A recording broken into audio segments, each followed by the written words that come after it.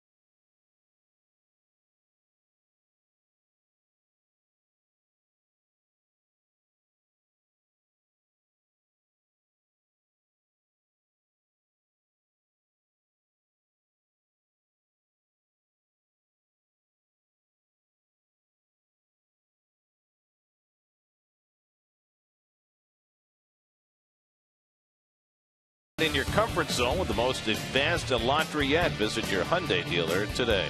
By Verizon Fios, the most fastest, most reliable internet. By the generously appointed Lexus ES and ES Hybrid. By McDonald's, stop by for the new 100% sirloin third-pound burgers starting at $4.99. Price and participation may vary. By Acela, take off. And by Honda, hurry to your local Tri-Honda dealer for great deals on the 2015 models. MLB.TV Premium is the #1 live streaming sports service. Watch every out-of-market game live on demand in true HD. Real-time highlights, live look-ins, pitch tracking widget, and more. Visit MLB.TV for details. Keys to the game are brought to you by Hyundai. Yes, it is brought to you by Hyundai. And DeGrom, of course, is the best ERA against any of the divisional teams in 4 starts last year in his Rookie of the Year season. Stanton, of course, always got to keep him in the ballpark. The Mets haven't, but got away with it. And the come from behind victories, which we talked about in the open, Gare, very infectious. And we're going to have a very big crowd tonight, and I think the crowd is getting infected. Jacob deGrom making his way in. Ready to face the Marlins as the Mets go for 7 in a row. First pitch coming right up.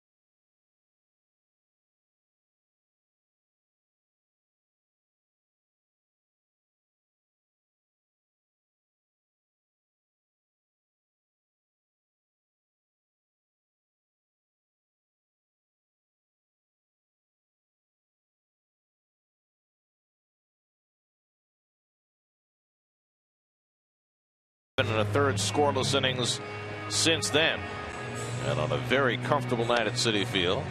Here's the lineup he'll face for the Miami Marlins, brought to you by Land Rover, above and beyond. First start in the series for Jared Saltalamacchia, who's sort of become a forgotten man with JT Realmuto coming up from the minor leagues. Otherwise, the same unit out there. Marcell Ozuna had a day off yesterday. Giancarlo Stanton is homered in the first 2 games of the series. In fact, he's homered in 5 straight games against the Mets, tying a record. Nobody's ever homered in 6 straight games against the Mets. DeGrom will try and keep that from happening tonight. Well, there's Jacob's early numbers. 1 loss was an unfortunate loss, a 2-run home run to Ryan Zimmerman in his first start up in Washington in the opening series. Lost that game 2-1, but he's come right back with a scoreless outing his last time out.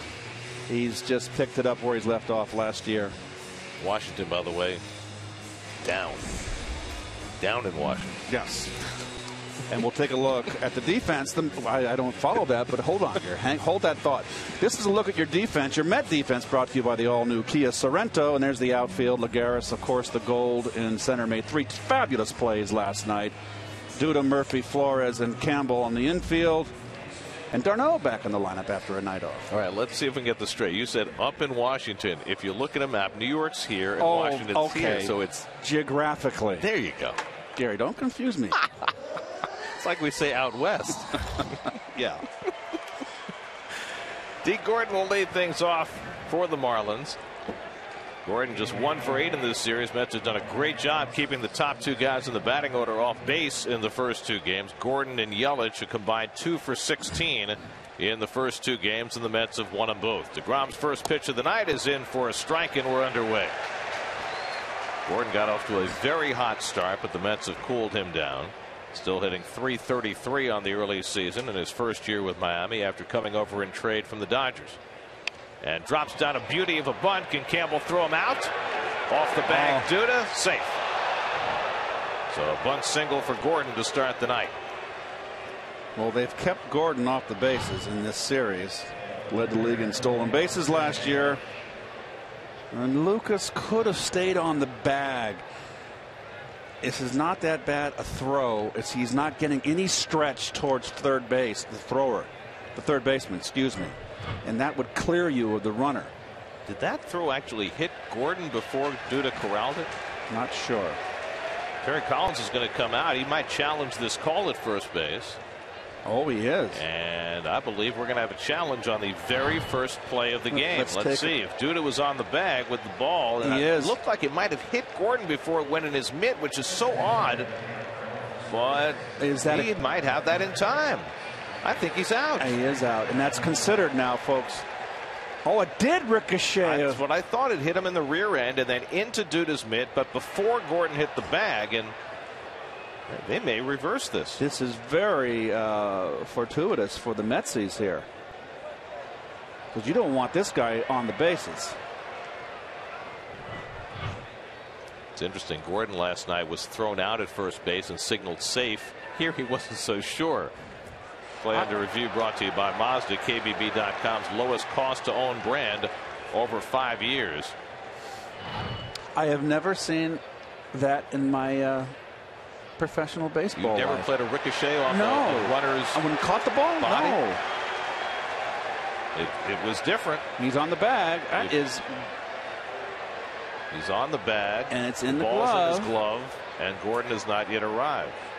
And he completes the catch. Now, did he secure it before the foot came off? Yes, that's going to be the... And that was the initial call, I think, that he had failed to hold the bag. But that's going to be close because the toe is coming off just as that ball is getting cradled in the glove. Well, we had a bizarre night when Harvey's last outing with the long delay, the 6-minute delay. I'm sorry, not on Harvey's, on Ichiro the other night. So this has been very good to see DeGrom throwing warm-up pitches while this is going on, because we might have another long delay like we did the other night. And you made the point, Gary, that if it's going to be like a long delay, you can't let it go on for like 6 minutes like the night before. Well, my feeling has always been that replay was put in to stop the egregious mistakes. That if it's a hair's breadth mistake, replay only slows down the game, and you might as well allow the call to stand if you can't really tell. I mean, the standard is supposed to be clear and convincing evidence. So if there's not clear and convincing evidence and you haven't figured it out in 2 minutes, I don't think that 6 minutes should be required. Now, if Lucas gets a better stretch, Gary, this play doesn't even, he makes the catch out in front. He didn't get a good stretch towards Campbell. Then his glove is out extended further and it doesn't hit the runner, and we don't have this review right now. And this is like another tough one. So it's the second pitch of the game, and let's see what the umpires back in the bunker have determined. And they call him safe, so they do not overturn the call. And I can only imagine, Keith, that they ruled that Duda was indeed off the bag and didn't secure the ball because it was because it was a ricochet. So no gripe from me. So it's a bunt single for Gordon that starts the game. 2 minutes and 58 seconds on the review, and so the Mets have used their challenge for the night. So Christian Yelich will bat against DeGrom, and we'll see how Jake handles the delay. He was throwing warm-up tosses while they were reviewing the play. Yelich 1 for 8 in the series, and like Gordon, he has been looking to bunt on numerous occasions. Last night, his first 3 at bats, he showed bunt in every one of them. And by the way, not a bad play by Campbell at third base on that bunt. Gordon, 64 stolen bases last year, led the National League. He's got 6 this year. And DeGrom pours one over the outside corner, 0-1. Mets have already thrown Gordon out once in this series. That was a terrific throw by Travis d'Arnaud in the 6th inning on Thursday night. Big lead.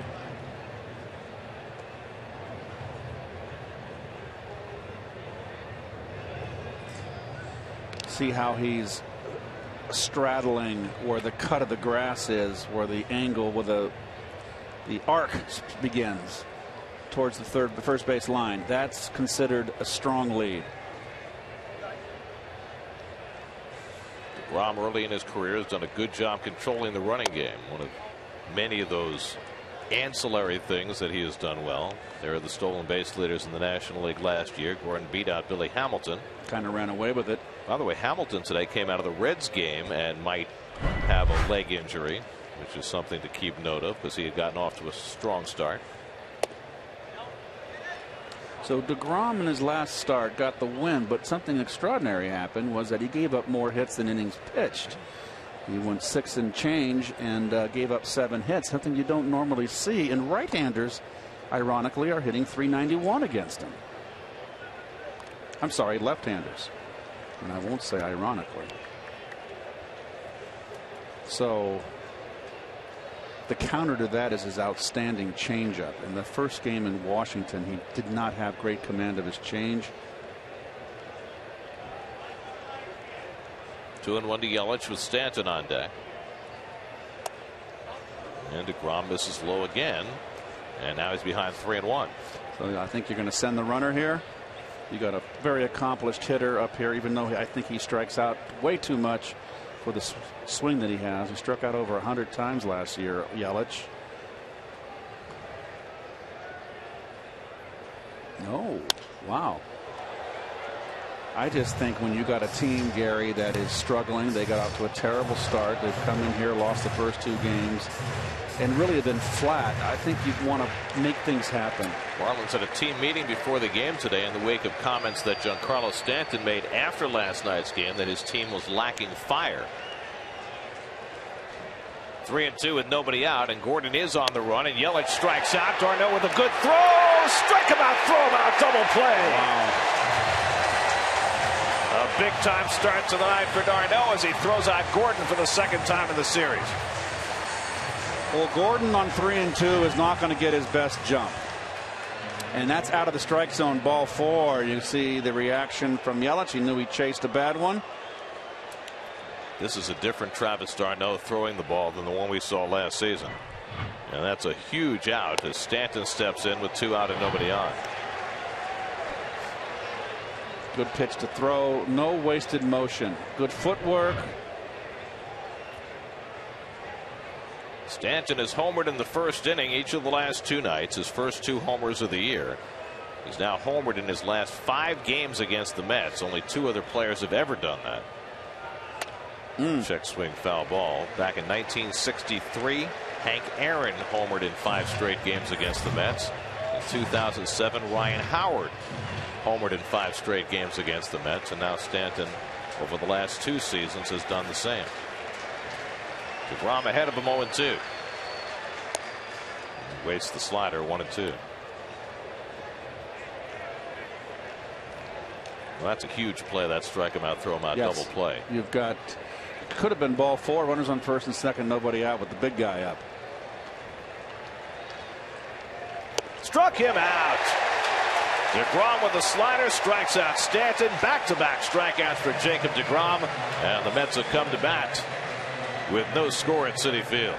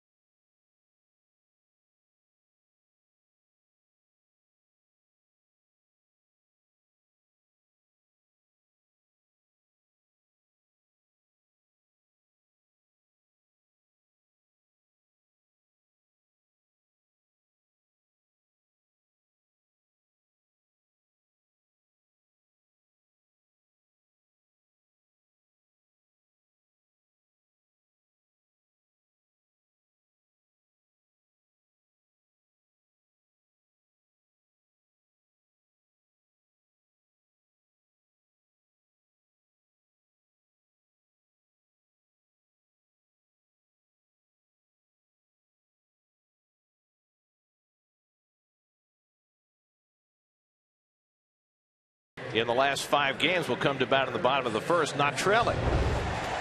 There's the starting lineup for the Mets, brought to you by Land Rover, above and beyond. Travis d'Arnaud sat last night with Anthony Recker behind the plate. He's back in the 2-hole. Michael Cuddier's due a day off tomorrow, but in there tonight against Matt Latos, who's really scuffled through his first 2 starts with the Marlins. Yes. Well, Travis d'Arnaud had a bone chip removed from his elbow after the season. It seems to have made a lot of difference. No wasted motion, perfect throw. Good fundies, good footwork. That's the key. The key to catching, throwing is footwork. Well, here's Granderson, 0 for 7 in this series. His average at 147, but his on-base percentage still at a very good 356. And the overhand fastball in for a strike from Latos. Well, Latos is right over the top. Had elbow and knee surgery in the offseason in between 2013, after 2013.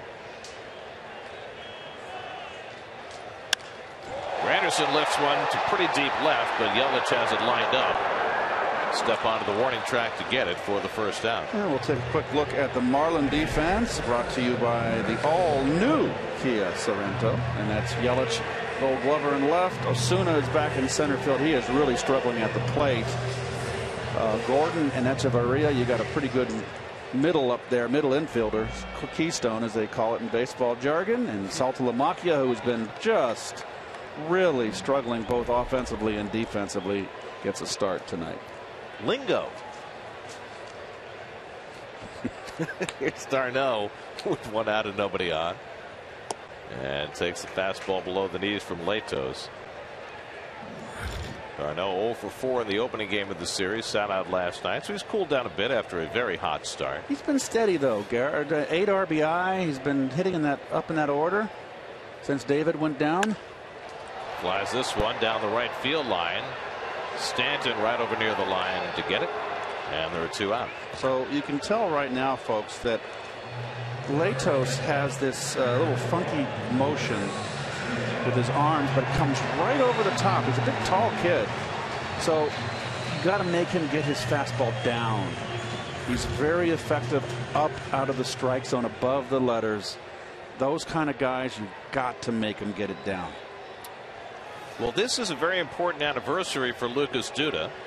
It was 1 year ago today that the Mets traded Ike Davis to Pittsburgh and gave Lucas the full-time job at first base, and he has certainly made that move look extraordinary over the last calendar year. What was that song? What a difference a day makes? Well, how about what a difference a year makes? 4 for 8 in this series. They put on the shift against him, and he yanks one down the line, headed toward the corner. Fair ball. Another extra base hit for Lucas Duda. That is Duda's 7th extra base hit in his last 5 games. 8 total. 7th double on the year. In this young season, curveball right down the pipe, staying back. This has been his key so far. And I think Terry Collins said it today in the pre-game interview with the press, is that Lucas is not trying to pull the ball, even though he pulled that ball before, he'd be out in front pulling it foul. Now he's keeping it in fair territory. So the Mets have a 2-out base runner at second, and here's Michael Cuddyer, who's really turned it up the last few days. 4 for 8 in this series. He's hit in 6 straight games, up to .317 for the season.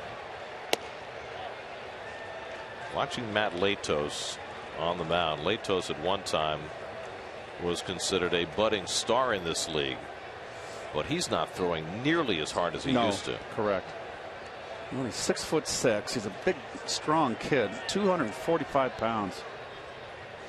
I mean, there was a time when he was routinely 93 to 95 with his fastball. Now he's more like 89 to 91. Well, Gary, in those years in San Diego, he was a guy that struck out almost as many strikeouts to innings pitched. His most was 189. So he's a strikeout guy in his day. Couldn't get out of the first inning in his first start of the year against the Braves. Lasted just 4 innings in his second start. He's all inked up, isn't he? Latos acquired from the Reds in a trade that sent a young pitcher, Anthony DeSclafani, to Cincinnati, and that's trading youth for a veteran. Oh, there's some youth. Fireworks night, am I correct? During the game or after? Well, hopefully both, but from the blue team. 1-2 from Latos. And that's on the outside corner. Kadire caught looking, and Latos has his first strikeout. After 1 at Citi Field, Mets and Marlins, no score.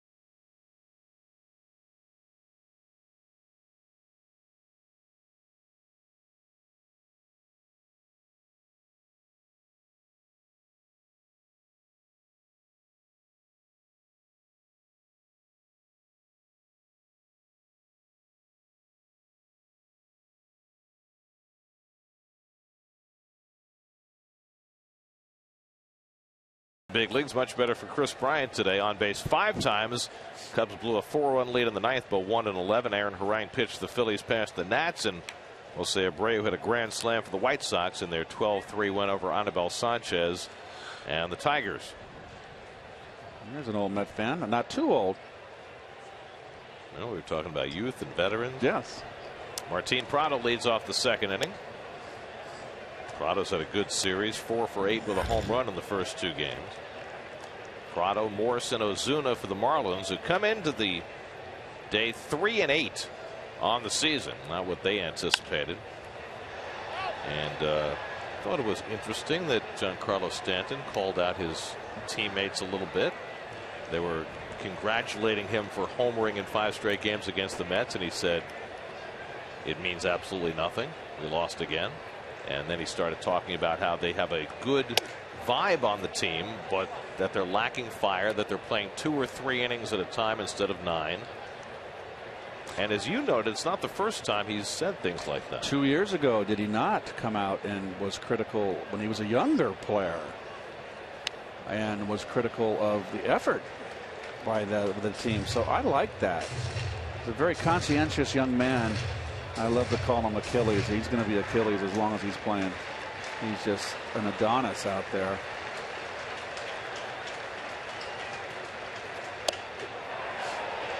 Curveball in there for a call, strike 3. And Prado begs to differ. Well, Kadire thought his ball was outside, and Prado, you'd never see Prado moan and groan. Well, Gary Cederstrom took his sweet time before he called that pitch. Let's see. It's a changeup, by the way. Oh, it's too close to take there. Well, look at Cederstrom. He waited a long time and made Mr. Prado rather unhappy. Well, it's 3 straight strikeouts for DeGrom. 1 out and nobody on. Now Michael Morris. Morris 1 for 7 in the series, hitting .244 in the early season. And grounds 1 for Flores. Takes his time. 2 out. There is your umpiring crew for tonight. Gary Cedarstrom, the crew chief, has the plate. The rookie Sean Barber at first, Eric Cooper at second, and Lance Barksdale, who had the plate last night, is at third. So 2 out and nobody on. Now Marcell Ozuna, who took a seat on the bench last night. Ichiro Suzuki played center field. Ozuna's been struggling in the early going. Ozuna hit over 20 home runs last year, and it's been Morris and Ozuna that have really kind of hurt this lineup. They both are struggling. Now, Morris not so much. He's got 6 RBIs, hitting .244, but Ozuna really, really struggling. As is Jared Saltalamacchia, who would be next. Well, the Marlins made a big improvement last year. They won 77 games last season after stripping down and bottoming out in 2013.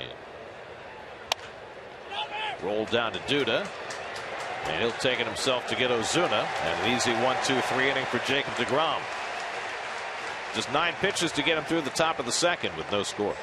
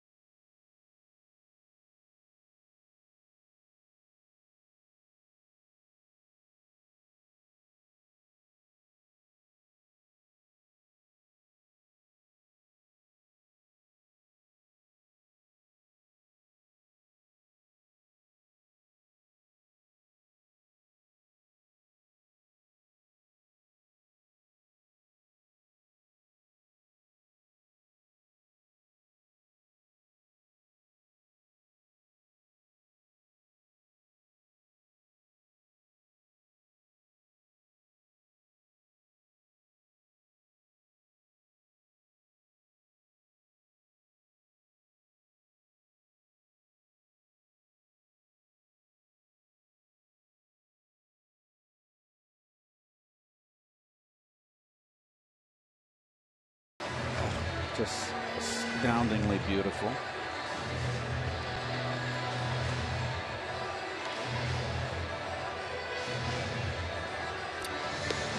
Well, last year the Marlins, who had won 62 games and lost 100 the year before, won 77, and they were hoping for a similar bump this year to get them into the postseason, although they have certainly not gotten off to a good start. 3-8 under Mike Redmond in his third year.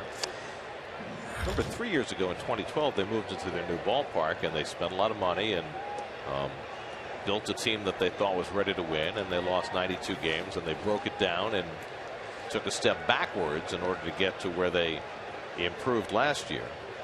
Here's Murphy hitting one toward the middle of the diamond, but Gordon there on the backhand. And Murphy thrown out, 1 pitch and 1 away from Matt Latos. So they kind of went for it this year. They brought in Dan Herron and V. Gordon from L.A. and traded for Latos and signed Morris to a free agent contract, traded for Prado, picked up Ichiro on a low money deal, and they think, and they thought, and they still hope that they've made the improvements to be a contender this year. Well, they did everything right, I felt, and it's just they got to get Ozuna going, and you know, Morris is kind of a stopgap. They didn't get much out of Garrett Jones last year at first base. Morris is like the next act, a veteran, hoping to get something out of him. But Ozuna's a budding star, and what are you, 23 last year? 23 and 85, yeah. And he's got to get it going. I mean, it's 11 games in. He's off to a bad start. Well, to me, what's becoming even more of an issue is their pitching. Campbell takes a strike, 2-1. I mean, Jose Fernandez, they're hoping will be back in June or maybe after the All-Star break, coming back from Tommy John, and that's great. But you know, with Henderson Alvarez down now and Latos struggling the way he has, all of a sudden that rotation looks like a real liability. And Campbell finds the hole past Echeverria, and Eric Campbell continues to produce his 4th straight game starting at third base, filling in for the injured David Wright. He's aboard with 1 out. Fastball bell tie out over the plate. He's a line drive hitter. I like what the job he did last year, and Echeverria, a nice effort. Such a nice name. How about the last 2 guys, the 7 and 8 hitters in this order, Gare? That's 11 syllables between Echeverria and Saltalamacchia. It's on you. That should be illegal. Here's Juan Lagares hitting 7th in the order. That name barely fits across his broad shoulders. Lagares takes a fastball for a strike. Well, we talked about Jose Fernandez, and certainly they were planning for him to not be here the first few months. They weren't planning for Henderson Alvarez to go on the shelf early, and that really hurts.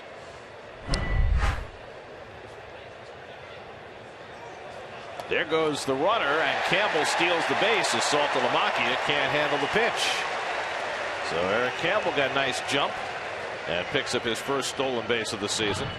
Well, this will tell you right now the scouting report is run on Saltalamacchia. And if you're a pitcher, Gare, and you're a veteran like Latos, and you know you have a liability behind the plate, you've got to hold runners on a little more carefully. Campbell had 3 steals last year in his rookie season. Now he has his first of this year. And the Mets have a runner in scoring position with 1 out. 1-1 to Lagares with Wilmer Flores on deck. Gordon makes a run to the bag, but Latos ignores him and throws a breaking ball, and Lagares dumps it into center field for a base hit. Campbell got a good jump. He'll score easily, and the Mets have an early 1-0 lead. Stolen base big for Campbell. He comes home on the Lagares hit. So Campbell now has scored 4 runs. He's hit the ball hard. He's been contributing.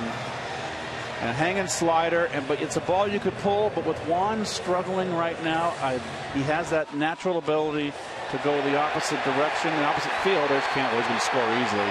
Good read, knew where his outfielders were. He's a really good baseman. He knows how to play the game. He's solid. So now it's Flores, the number 8 hitter. 2 for 8 in this series, including that 3-run homer 2 nights ago that tied the game. There you see you're going to hold Lagares on, of course, who stole a lot of bases late last year. But, you know, one last point about Juan. He's been struggling. I like to see him use right center field until he gets his stroke. Lagares now 7 for 20 on the homestand, so he has certainly perked it up over the last week after a struggle during the first road trip. Terry Collins was talking today about the long-term plan for Lagares. He said, don't be surprised if in a month he's the leadoff hitter. Said again, as he did when we were in Washington to start the season, he just didn't want to put so much pressure on Lagares against those great Washington pitchers to start the year, Scherzer and Zimmerman and Strasburg. But that once he got a little more comfortable, there was every reason to believe that he would be back in that spot. I don't believe in babying the players. I throw them in the water, see if they can swim. He's got a good year under his belt. Lagares hit .281 last year. Too much coddling.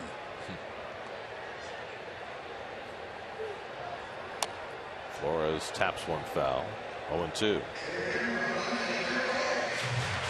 And there's been no coddling of Juan Lagares regarding his defense. No, well, you know what? At the deep end, and he learned to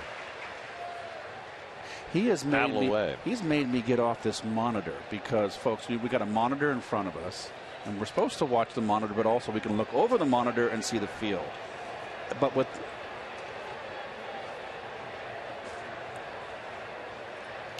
Flores strikes out for the second out of the inning. Well, as I was saying, here's my monitor, and that's the feed that you're seeing at home. And I have to look at it because I have to know what's going on, but I can look over and there's the field. Now, what I'm saying about Lagares is his lateral movement going left to right, he's like a blue streak going. It's making me get off this monitor when a ball's hit anywhere in the gaps or center field to watch him make these plays. He's remarkable. DeGrom takes a strike. Well, I think the idea is for you to watch the monitor to see the pitch. Right. And then watch the field. Well, before now, I used to have the monitor over to the right, remember? Well, you were being antisocial. Yeah, well. Turning away from it. It took me a while to warm up to you. DeGrom bounced it away, and it's 0-2. Jacob looking for his first hit of the year. He's got 0 for 4 so far after hitting over 200 in his rookie year.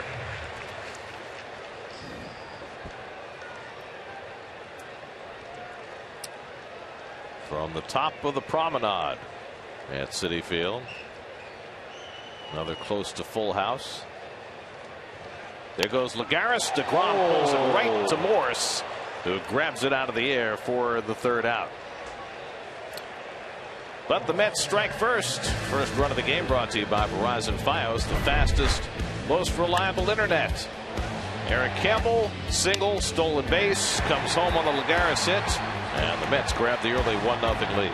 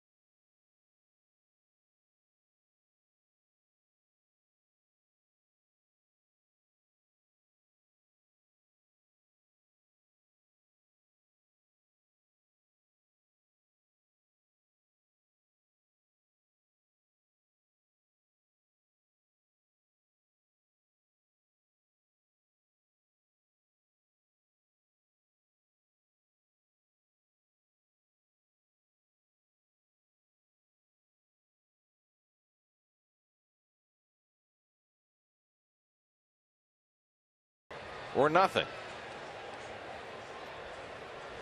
A lot of youngsters on hand. First Saturday night home game. Fireworks after the game. This is what I like to see. The youngsters at the ballpark. You can smile. Oh, he's smiling all right.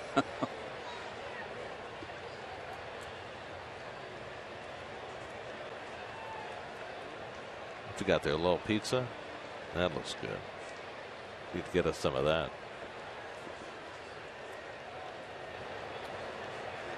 Jared Saltalamacchia leads off against Jacob DeGrom in the third. DeGrom working with the lead for the first time, gets a curveball in for a strike. Saltalamacchia off to a very slow start, just 2 for 22, and has sat the last 3 days with JT Realmuto being called up. And it's going to be interesting to see what happens when Jeff Mathis, who was the backup, comes back from the DL. He has a broken finger. Because the Marlins love what they've seen from Realmuto. And Saltalamacchia, who had a rough year last year, off to a rough start this year. They gave him a lot of money, $21 million for 3 years, but you wonder what his future is now. Well, he's a better left-hand hitter than a right-hand hitter. He's a dead low ball hitter. 220 last year with 11 home runs, which was not what they had in mind. Well, they brought him over from Boston off the World Championship year, looking for him, hopefully a little leadership, but I just don't think that he was he was just a filler player over there. He had a nice year in Boston, but it's a big ballpark in Miami. Struck him out with a high fastball.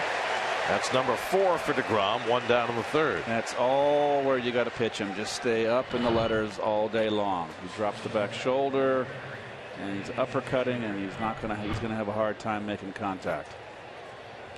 So from Saltalamacchia to Echeverria. 25 letters in those two. Is that right? I think it's 14 and 11. So 25 letters and 11 syllables between those two last names. Echeverria 1 for 7 in this series, and he takes a strike.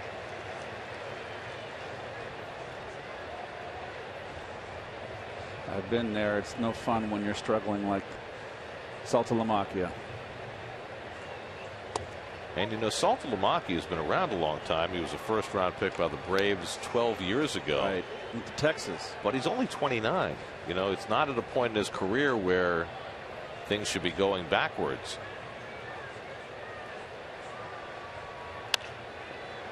DeGrom gets ahead on Echeverria 1-2. Well, DeGrom attacks hitters. This is what Ronnie, you and I like about him. He goes right after the hitters, gets in front. You pitch in 1-2, 0-2, it makes your life a lot easier.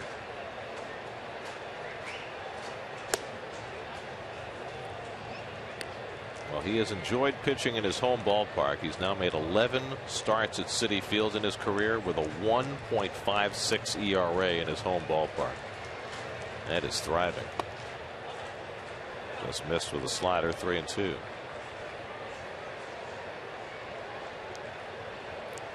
And even better down the stretch last year and into this season. 3-2 coming. Echeverria floats one into right field for a base hit. So there's the second hit for the Marlins against Jacob deGrom. Pretty good hitting right there from Echeverria. Inside out. Sometimes you tip your hat.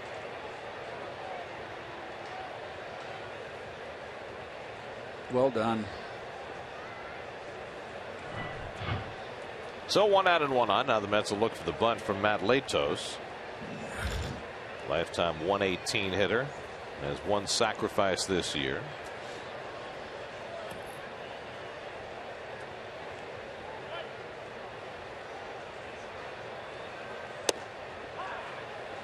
I mentioned last night that the Marlins brought in Michael Morse, who grew up in Fort Lauderdale, hometown kid. Latos likewise, a Miami kid. In fact, he's such a Miami kid that when the Marlins began play in 1993, he was 5 years old and he was there for the first ever game at Joe Robbie Stadium. Duda makes the play on Latos, and Echeverria down to second.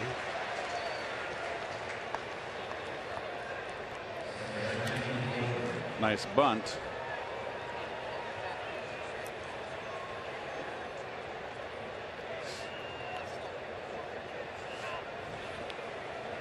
Well, D. Gordon's got himself 6 RBI in this young season. 12th game, excuse me, and 6 RBI from a leadoff hitter. You'll take that. And a bunt hit to lead off the game that survived a review. He's got Echeverria in scoring position with 2 out. So with 2 out and a runner at second, the Mets don't play the corners quite as far in. There's a good changeup to start them off. 0-1. High change.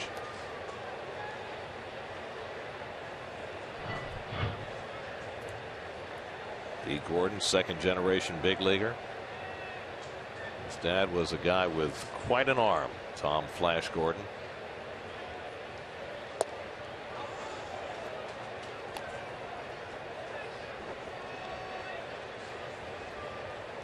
You ever notice how many pitchers have kids who become position players? Yes. Don't ask me why. Everybody wants to play every day. He wants to show up Dad because Dad probably couldn't hit. Murph made a run to the bag and deGrom simply steps off.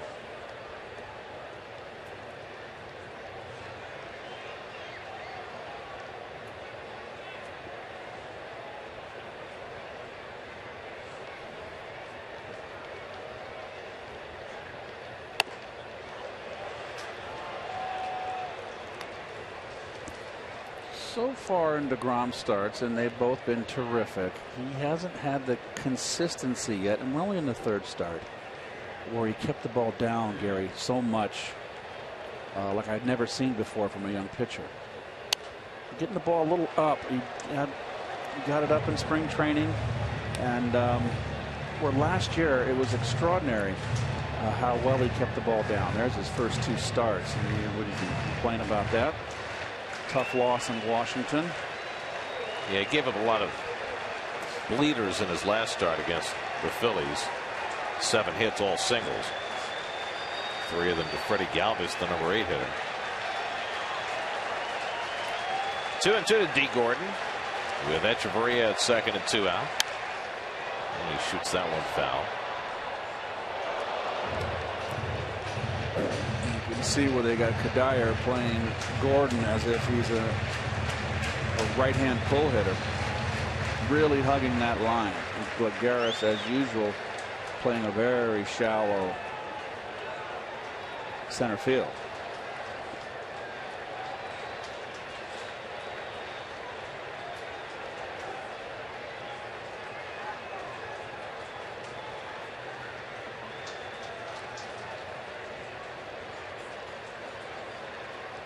Two and 2 to D. Gordon. Little tapper. Flores to his left. And he's out. Duda throws home just in case. But the first base umpire, Sean Barber, waited a beat and threw out, punched out Gordon.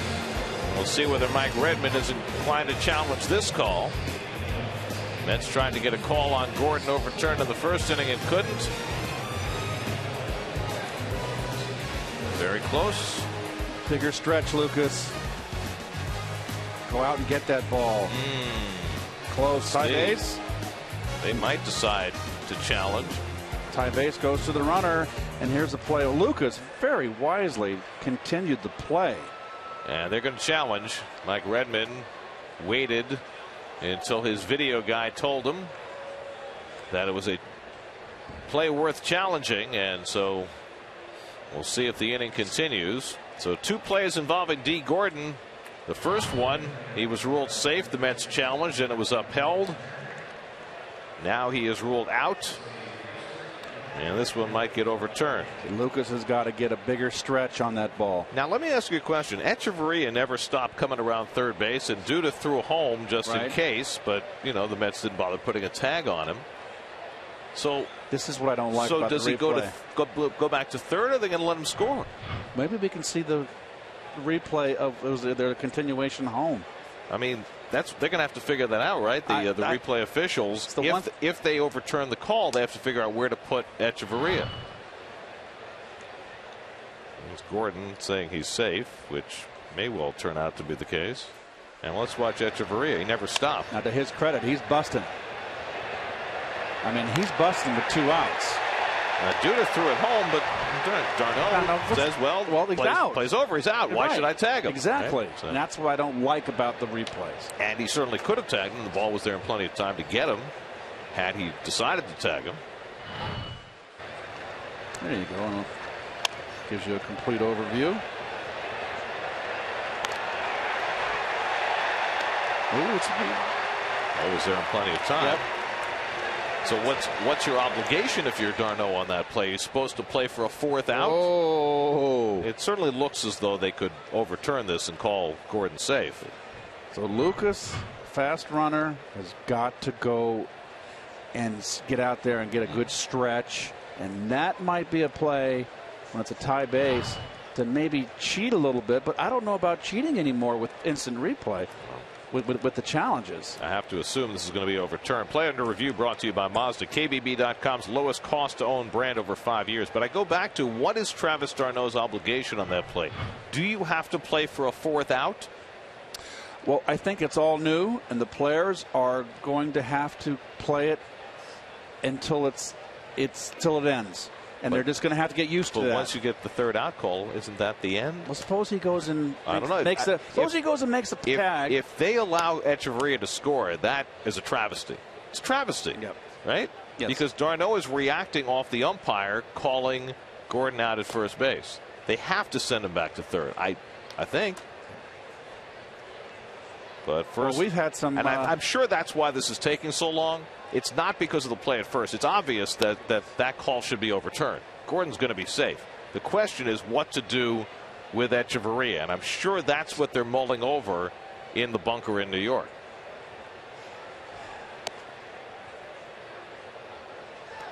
This is going to be very interesting. They're going to see what they do. Let's see.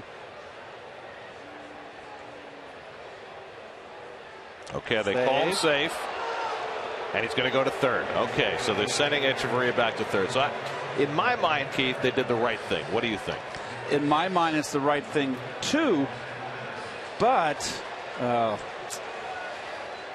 if you continue the play, he's going to be out at home when you're in the dugout. Right. If Travis had tagged him and he was out, then even if they overturned the call at first, would they have called that the third out? Those are very, very good questions, Garrett. That's it's part of the can of worms that replay opens up in baseball. The one thing I don't like about the replay. So Gordon uses his speed for his second infield hit of the game. He had a bunt single in the first that survived replay, and an infield hit here in the third because of replay. Now first and third and 2 out, and Christian Yelich coming up. So the second time DeGrom has had to stand around through a long review process. We'll be very interested to hear any kind of explanation from the umpires about their thought process in sending Echeverria back.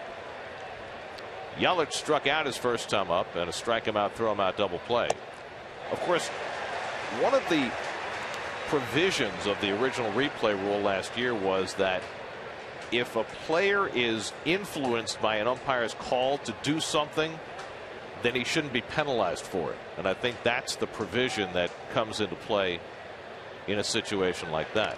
In other words, d'Arnaud reacted because the umpire called Gordon out at first, and that his assumption was that the play was dead, so he shouldn't be penalized for that. I have a question for you if we can get another pitch out of this.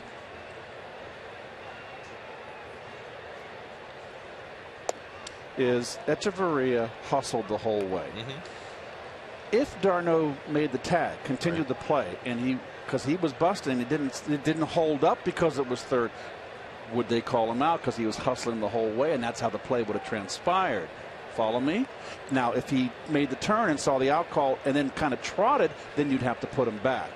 But the fact that he busted so hard all the way home, if d'Arnaud makes the tag, that's a legitimate progression of the play. If he beats it? No, if he's out, either way, whether he's out or safe. If he's out, you got to call him out, don't you? There's a good changeup by DeGrom, 1-2 to Yelich. Because then it becomes a judgment because Echeverria hustled the whole way. Right. He didn't see the out call and then kind of trot home, and right. So he was not influenced by the umpires. Correct. But d'Arnaud was. So if d'Arnaud goes through with the play and tags him out, then he's got to be out. Right. That's my thought. 1-2. But that's all conjecture. In this case, I think they did the right job in splitting the baby and sending him back to third. Yes. But it's one of those imponderables in the game. There's not supposed to be 4 outs in an inning. It's supposed to be 3. 2-2 to Yelich with Stanton on deck. Big pitch for DeGrom. Got him. High fastball against Christian Yelich for the second time. And DeGrom survives another delay and picks up his 5th strikeout of the night. He went upstairs to get Yelich. Keeps the Mets up 1-0.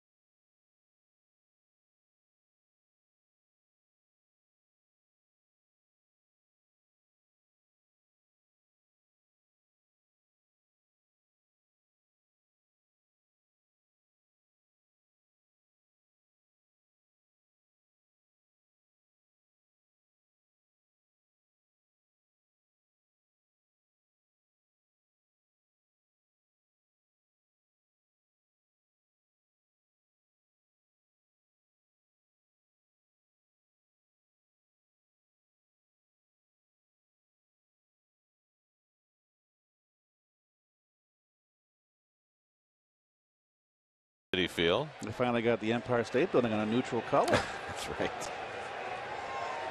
This week has been going. It should be an orange and blue, shouldn't it? Well, the Mets used their challenge and lost. The Marlins used the challenge and won. Terry Collins now out of challenges for the night. Mike Redmond has his back.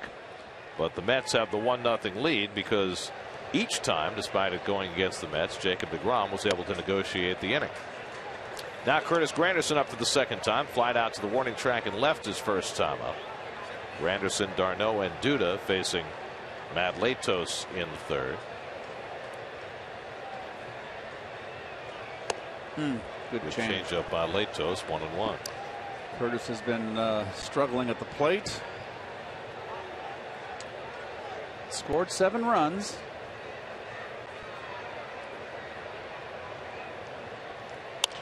Pulls that one toward the hole, but Gordon shuffles over and gets Granderson one away.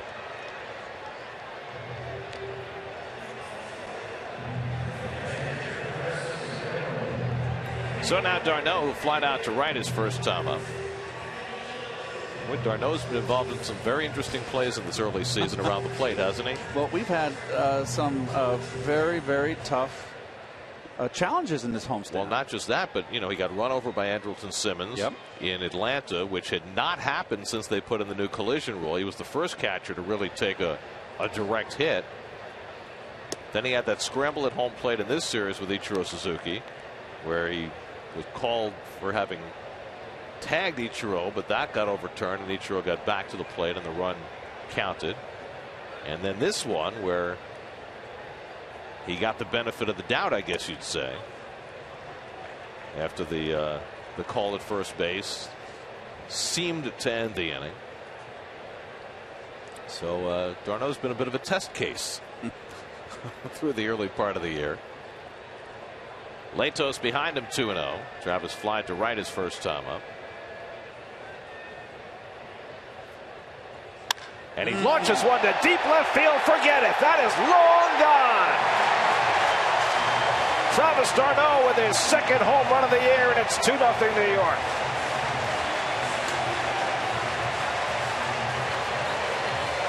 Well, Travis has hit 2 home runs this season, both at Citi Field, and they've both been line drives. The home runs will come. He had 13 last year, most by a Met rookie catcher. And this is the first time, Gary, he turned on a fastball and pulled a home run. Most of the time it's a hanging slider. There's no doubt that ball's crushed. First home run Latos has allowed this season. 2-0 New York. Now Duda, and he takes a strike. We'll take a side view here with a perfect balance. Whenever you swing effortlessly, your wrists and hands come into play, and the ball just, what do they call it? Exit velocity? Exit velocity. There was some superb exit velocity on that home run. My favorite term. Joking. I would say, of all the balls we've seen hit in this series, that's the second best exit velocity. Because Stanton's double the other night, that was right at the top of the exit velocity chart. Yep. 1-2 to Duda, who drilled a double down the right field line his first time up. Duda already with 7 doubles. It's only the Mets' 12th game.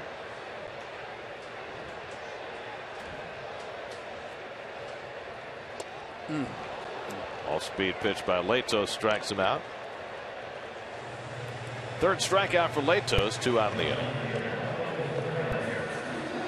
By the way, some quick math indicates that Duda is on a pace for over 90 doubles this year. That would be a record. Yes. I think the record is still 67, isn't it? The Earl Webb record, which has been around forever. Is that American Leaguer too? Is he American Leaguer?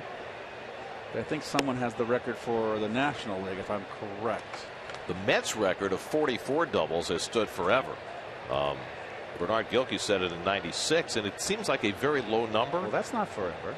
But I just mean that there have been a lot of people who were on pace to break that record and never got there. Murph has been on pace for it. Wright has been on pace for it.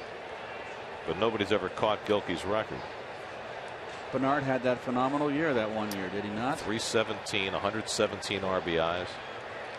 Good guy.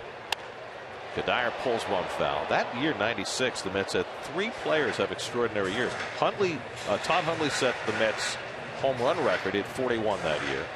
Lance Johnson had 227 hits, 27 doubles. 21 triples. And the team stunk. And they were terrible. Here's the 0-2 coming. And Kadire pokes one foul the other way. It's such a terrible term. It's like a stink. It stunk. Well, it's a long time ago. I can get over. That's 19 years ago. Some of our fans weren't even alive then. How many years now, Metsies? 50? This is 54. 54, right. Earl Webb, Boston, 1931, 67 doubles, still the record. And what's the National League mark? 64, Joe Medwick, 1936. I thought it was Joe Medwick. So both those records have stood for a long time. Of course, you know, those guys played in an era where you had some cavernous ballparks where there were more extra base hits to be had. Not necessarily Earl Webb, though, playing at Fenway. 67 doubles is a lot, no matter what. No matter what ballpark you're in. 1-2 to Kadire. And he lays off the slider. 2-2. I had 48 doubles on most of my career in '79. That would have been a Mets record. In a very big ballpark, Busch Stadium with AstroTurf. Right. And my blazing speed. Well, the AstroTurf helps too, right? More balls up the gap that way. Yeah, but it doesn't really matter. I was a gap hitter. Foul tip, and Saltalamacchia is able to hold it for a strike 3. 4th strikeout for Latos, but Travis d'Arnaud's second home run of the year, both on this homestand, have extended the Mets lead. d'Arnaud goes deep, and Jacob deGrom and the Mets with a 2-0 lead after 3.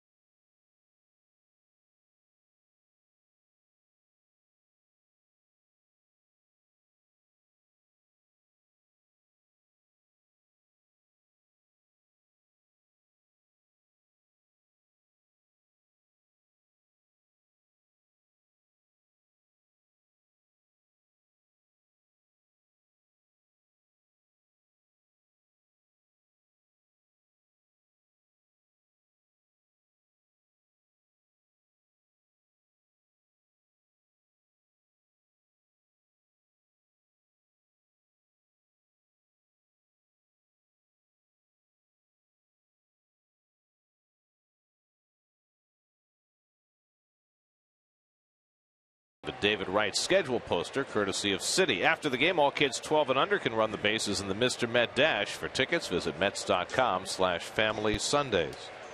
Giancarlo Stanton bats with the bases empty and lifts the first pitch to right. Granderson over toward the line. 1 pitch and 1 out for Jacob deGrom in the 4th. So he's handled Stanton so far tonight.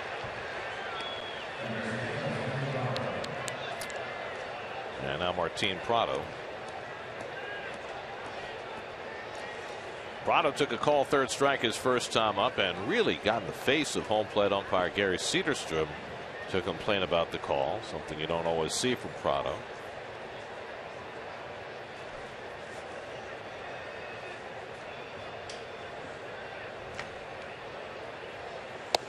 one thing you always see from Prado, he always has the eye black on.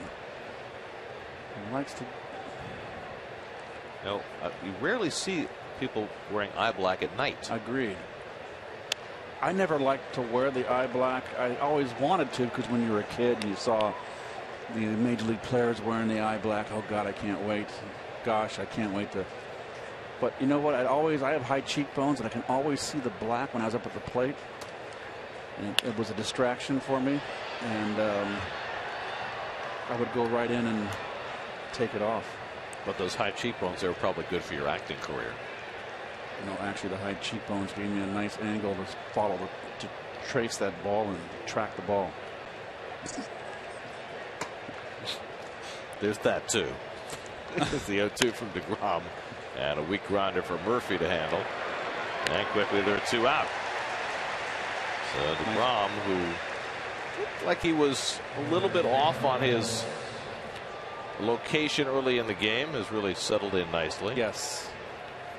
And once again, and he's pitched 2. It's his 3rd ball game, and I love that poster. Is that a Phantom of the Opera mask? I think it's the Terminator. Arnold. Like the DeGrominator.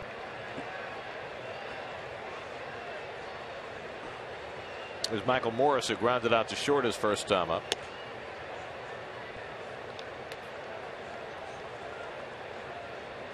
DeGrom, this pitch, as I was saying, he lost a 2-1 ball game. He won 2-0. It's 2-0 right now. He's pitched in tight ball games. Well, if you'll remember, the start of his career as a Met was that game against the Yankees where he gave up 1 run and lost 1-0. I mean, his first 7 starts, he didn't get a win.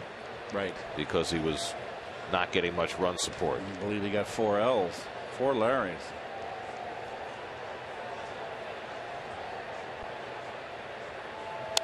Well, he was supposed to be here last year as a short-term solution to work out of the bullpen. Yes.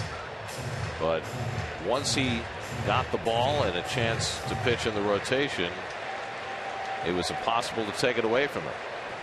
And all he did was win National League Rookie of the Year honors and pick up so far this year where he left off. 1-2. Off the corner with the fastball at 95. 2-2 to Morris. All he did in the minor leagues was go 21-11, and all as a starter.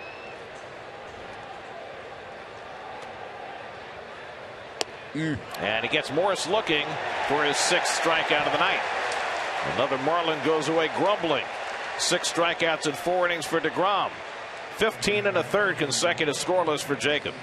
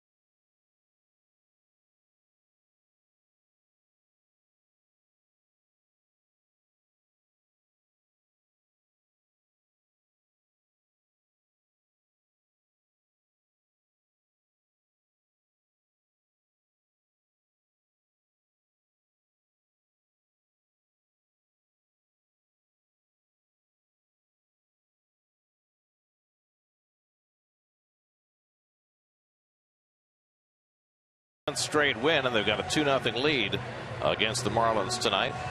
Jacob deGrom has kicked it in gear, struck out 6 over the first 4 innings, gave up a 2-run homer to Ryan Zimmerman in his first inning of the year, and has not allowed a run since. Daniel Murphy leads off against Matt Latos in the home fourth. Murphy, Campbell, and Lagares for the Mets. We've got a run in the second on a Lagares RBI hit, and a run in the third on a Travis d'Arnaud home run. Murphy had a run-scoring double in the game last night, but still trying to get on track. If you date back to last season now, Murphy's gone 19 straight games without a multiple-hit game. And for him, multiple-hit games are like air. He looks like he's saying something's a distraction to him. Not sure what they're looking at. Now they're having fun. The apple's down. There's no advertising on the batter's eye. I guess everything's okay.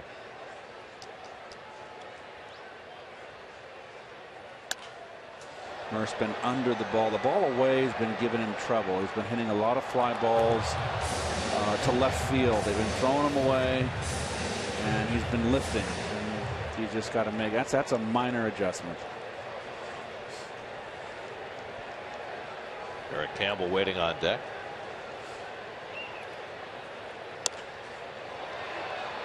Shallow right, and Stanton comes in. Murphy retired, one away.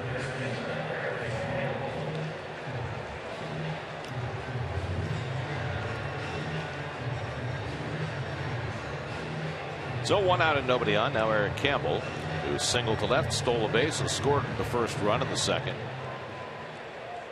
Campbell starting his 4th straight game after coming up from Las Vegas, where he had gotten off to a great start. Facing Matt Latos, who's given up 2 runs in 3 1/3, but you have to say this is as well as he's pitched early in the season. Didn't last the first inning in his first start. Got through 4 innings, gave up 3 runs in his second start, but walked 3 in that game. Hasn't walked anybody tonight, but he's behind on Campbell 2-0. Well,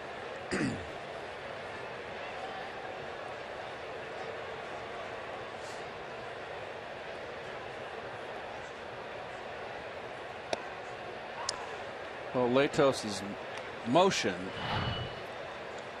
right over the top. Watch him with his pitching hand go all the way down, almost a little wiggle, and then he comes right over the top, which makes his fastball fairly true. By true, I mean straight.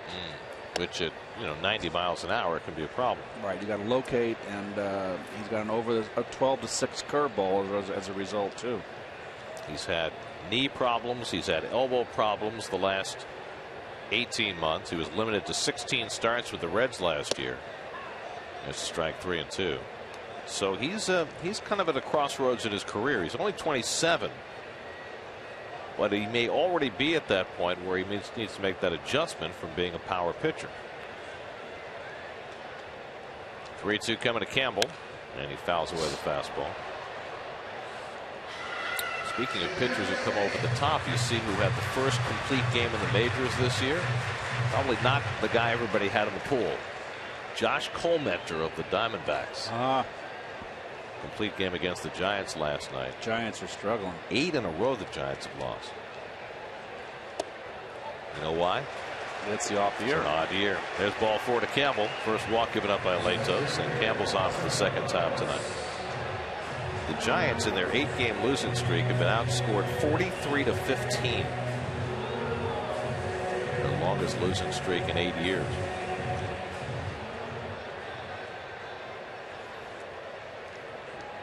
Here's Juan Lagares, who singled in the first run of the game. Humpback liner into center field to chase home Campbell in the second. And Campbell, who stole a base first time he got aboard, will draw the attention of Latos.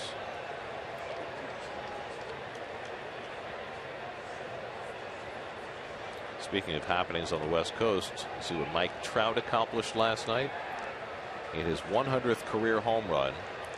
Now has over 100 homers and 100 stolen bases. The youngest player ever to reach 100 homers and 100 steals. Wow. Well, he's, to me, is the finest talent and the finest swing and 5-tool player that's come down the pike in a long time. What's interesting to me about Trout this year is that he's made a pretty significant adjustment. He was a guy like yourself who would often take the first pitch and put himself in a hole. And last year, especially in the second half, they were getting him out with high fastballs. Now he's attacking earlier in the count, which is a pretty significant adjustment for a young player. It seems as though that's a trend in baseball, especially after watching the Giants and the Royals last year and all the success they had getting to the World Series. Teams are being a little bit more aggressive earlier in the count. Well, we're getting back to I don't want to use the term old school. It's just how the game should be played. I mean, I don't like the last at bat. You have Campbell had a 3-1 count, and he took 3-1 fastball inside.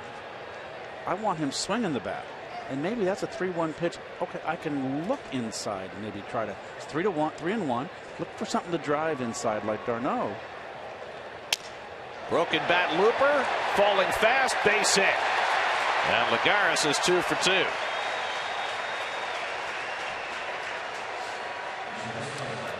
Well, the shades of Willie Mays here. I've seen Mays hit so many times, butt flying out, and Willie letting go with one hand.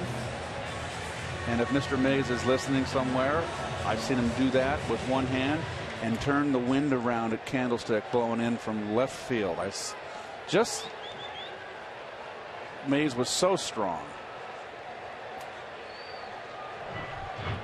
So Lagares aboard for the second time. Campbell at second, Lagares at first, Wilmer Flores the batter. Flores struck out his first time up. Another way we've gotten the notes on the overturned call in which the Marlins got a base hit for D. Gordon. And according to the replay officials, it's as we suspected. They did not allow Echeverria to score because of the incorrect call that affected the subsequent behavior of the defensive player, in this case d'Arnaud, who didn't put on the tag thinking the inning was over. And that is part of the replay rule. Gordon makes a dash for the bag. Latos ignores him. Double play ball, but it comes up on Echeverria, and everybody's safe. Well, it looked like a double play off the bat, but a bad hop ate up Echeverria. It'll be an infield hit for Flores to load the bases. And this was a bad hop that ate Echeverria up. Good reaction, gets in front, and look at that ball come up. That was an inning-ending double play, and there's the bad hop. Now, this is what we said last night, Gary. Mets are red hot. Everything's going their way. Miami struggling, things go the other way. They're getting all the breaks right now. Things are falling for them, and you know that's what happens when you're red hot. And you know what? You make your own breaks. So a chance for DeGrom with the bases loaded and 1 out. See if he can do as well as Bartolo Colon. DeGrom lined out to the first baseman his first time up. Jacobs' career at the plate got off to a tremendous start. He had 4 hits in his first 5 big league at bats, but going back to last August, he's now 0 for his last 16. Granderson on deck.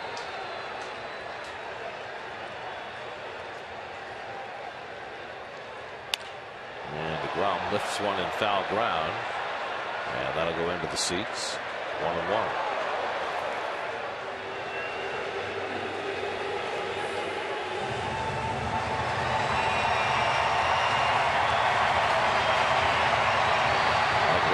Team really struggling in the early portion of this year.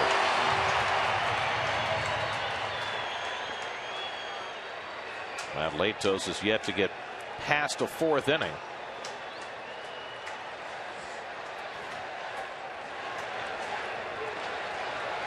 And trying to get through this one.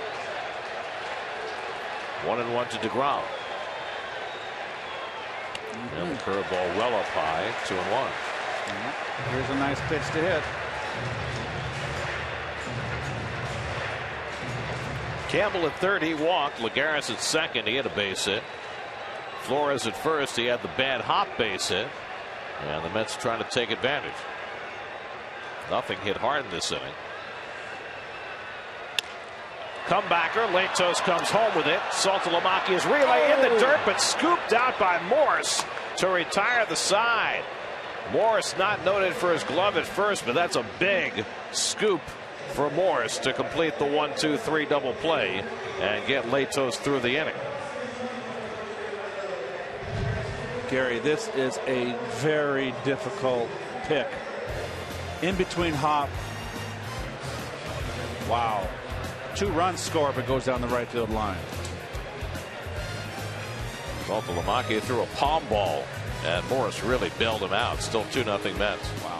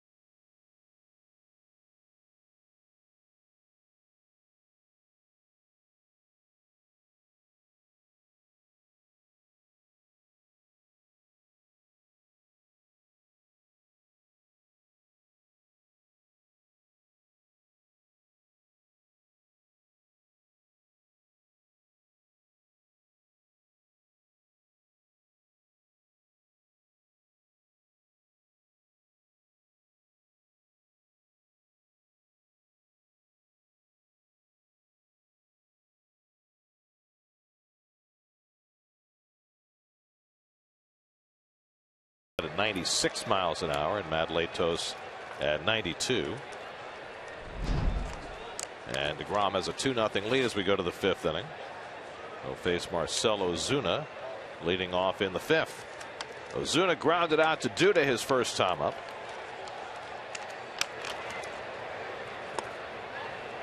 That's the best slider he's thrown tonight, and it was a ball, but it was a good downward tilt.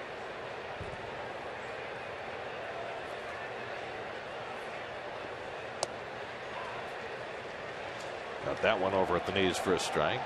And it's 1-1 to Ozuna, who's 0 for 4 in this series and has looked a little bit lost at the plate. Saltalamacchia on deck, and Ozuna fouls off the fastball 1-2. Ozuna is all messed up at the plate. He is just starting way too quick.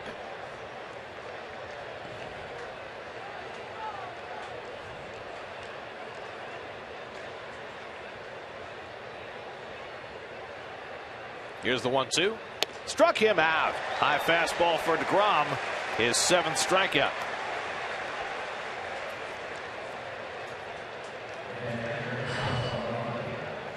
Up the ladder. He's just chasing bad pitches. He is a mess. So DeGrom continues to dominate. He's given up just 3 singles tonight. Now he faces Saltalamacchia, who he struck out his first time up. So DeGrom continues to excel on the mound, and you know, when you achieve some level of success, you inspire artistic renderings. Some guys get posters, some guys get bobbleheads. The Mets are doing something a little different with Jacob DeGrom. This is the Jacob DeGrom Garden Gnome, which will be given away 2 weeks from tonight when the Mets play the Nationals on May 2nd.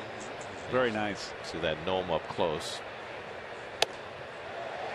Oh, you're doing the full turn? Oh, you see the back. It's got the 48. He's got the ball in his hands here, folks. I like the hat. I like the hat, too. Very nice. I mean, that's something special, right? The Jacob deGrom Garden Gnome. First 15,000 fans through the gates on May 2nd get that. I think Jake should be honored. Hi. How many guys get their own gnome? Saltalamacchia punches one in the left center.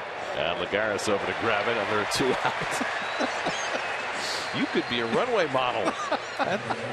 Great skills there, showing off the hardware.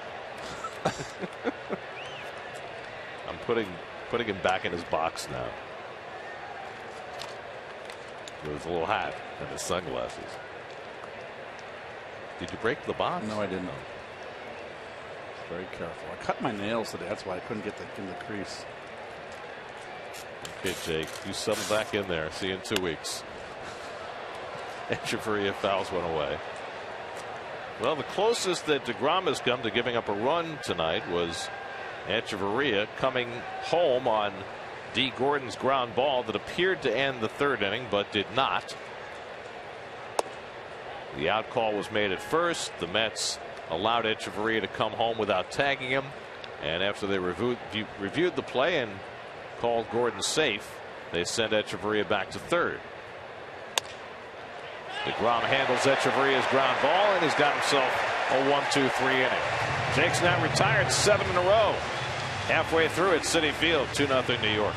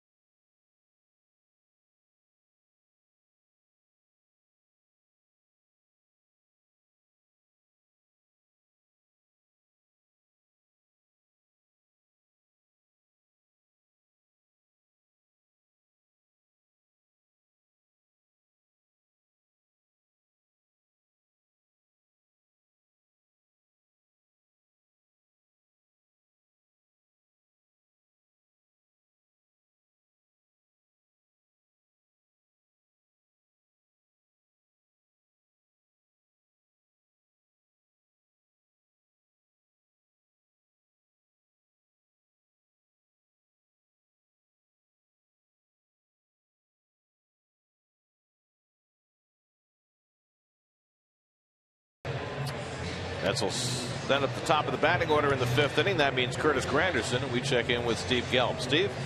Well, Gary, Curtis Granderson off to a rough start at the plate. Very similar batting average-wise to the start last year at this time. Through 11 games, we're going to show you some numbers right now. The batting average is almost identical. This isn't including tonight, but if you go deeper into the numbers, the Mets really believe that he's just on the verge of coming out of it, having some balls starting to fall. For 2 reasons. If you look at the middle 2 lines there, he's swinging and missing about a 1/5 of the amount of times that he was last year at this time. 3.4% this year versus just over 15% last year.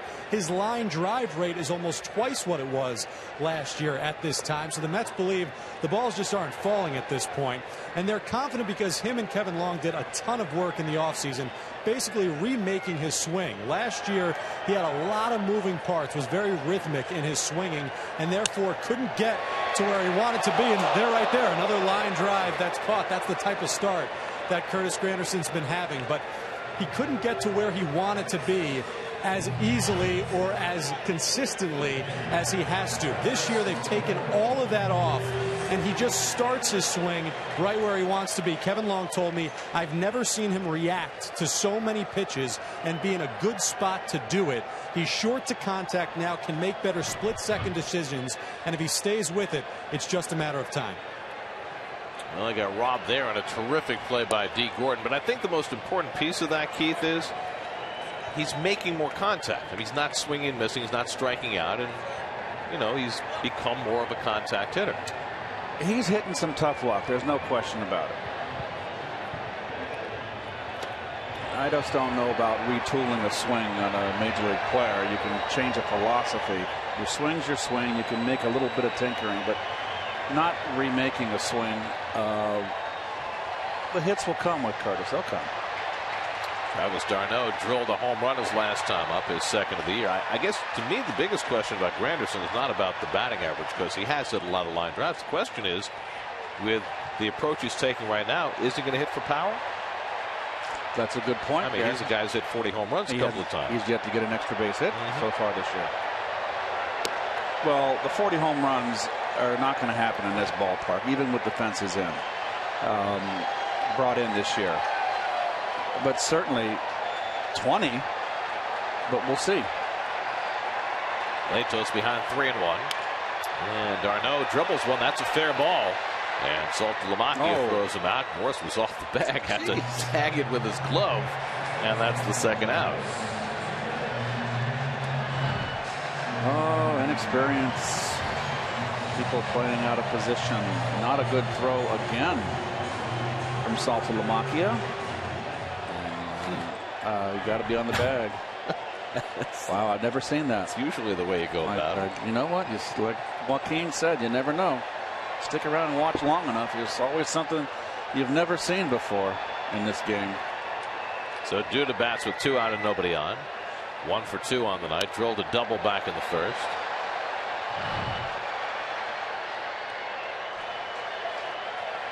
It wasn't that bad a throw. Morris had no reason to be off. It wasn't a great throw, but at least he didn't bounce it. Marlins switch positions in the shift after the first pitch to Duda. They've been doing this the whole series, and it just doesn't seem to make much sense. It's not that they're changing the shift, but they take the third baseman Prado from the left side to the right side. He switches positions with Echeverria after the first strike to Duda. He's done it every time Duda's been up in this series. Echeverria now the lone infielder on the left side. I mean, did they think that they're leaving Prado on that side because he's a third baseman in case Duda's tried to bunt, and then they figure with 1 strike he's not going to bunt? Maybe that's it. You know, that actually makes some sense. Maybe that's it. But where he was playing, I don't think it would make that much of a difference. If Duda wanted to bunt, he still would have bunted. 100% agree with you, Gary. Curveball from Latos in for a strike, and it's 2-2. Latos has pitched Duda pretty tough here. Double his first at bat, struck him out the last at bat on a backdoor over the top curve.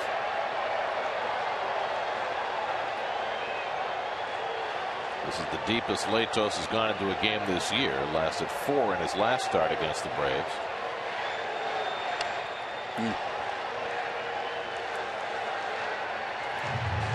Fought off a pretty tough pitch right there, down and in slider. Jose Urena is up in the Marlins bullpen.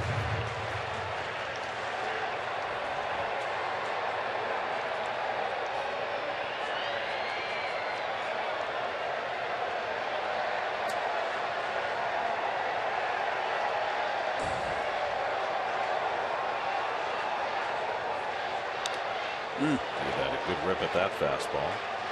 Good fastball inside. Duda, we had a terrific cut. Good location. Stays in the at bat. Oh, and Mr. Cedarstrom got shot off the bicep. Did you see the umpire in the Nats Phillies game today? I think it was Brian Knight behind the plate take a direct hit from a pitch. It was missed by the catcher. He had to leave the game. Check swing. And he went around for strike 3. So Duda is out on strikes for the second time. 5 strikeouts for Latos, and he has his first 1-2-3 inning of the night. We played 5, 2-0 New York.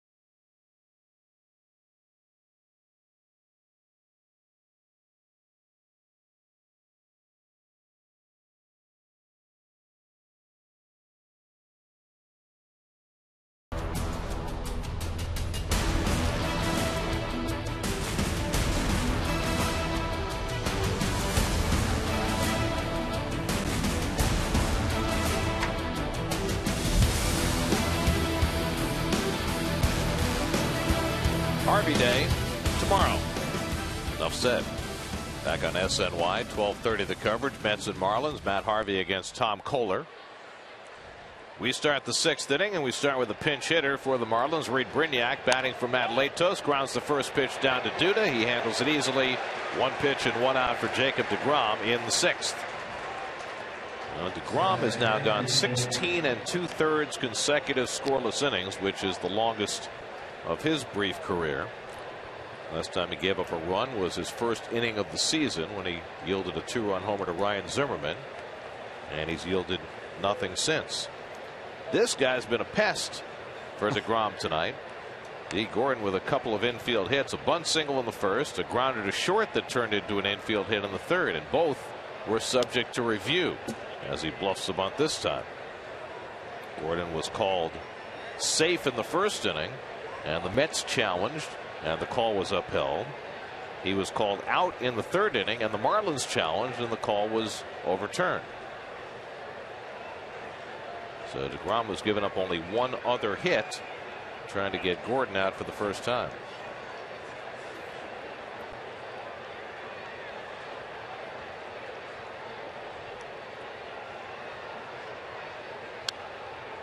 And a full swing by Gordon on the changeup, 1-1. Check the count, 0-2 to Gordon. They called that first pitch a strike that went to the backstop.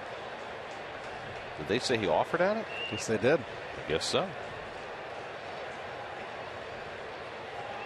Now the home plate umpire corrects the count. It is 1-1. And that's outside. Now it's 2-1. See, bug caught up. Nice job by the bug operator. The bug is the little score thing in the top left corner. Because not everybody's as well versed in TV talk as we are. Here's your Nissan Marlins box score. D. Gordon with the 2 infield hits. Danny Echeverria with a base hit, and that's been it. deGrom has not walked a batter. He struck out 7.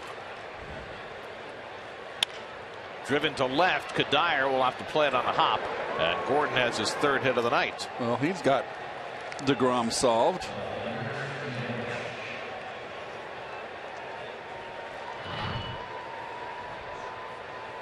Wants a fastball in. He missed up and away. Nice hitting. So take me inside Mike Redmond's head here. You're down 2 runs in the 6th inning. You're not doing much. You've got the best base stealer in the league on first. Do you think about running here, down by a couple of runs, Stanton on deck? How does that all factor in? I would keep a green light for Gordon.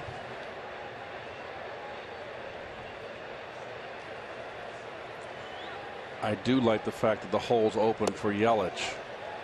You know, with Lucas Duda holding the runner on, it leaves a big hole between first and second. Yet he steals the base, that takes that away. And you got that guy in the on-deck circle.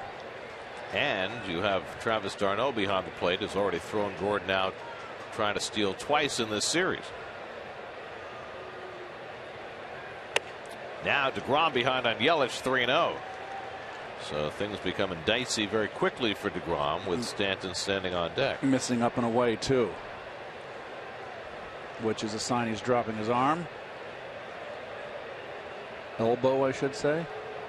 Only his 3rd 3-ball count of the night, and he pours one over for a strike.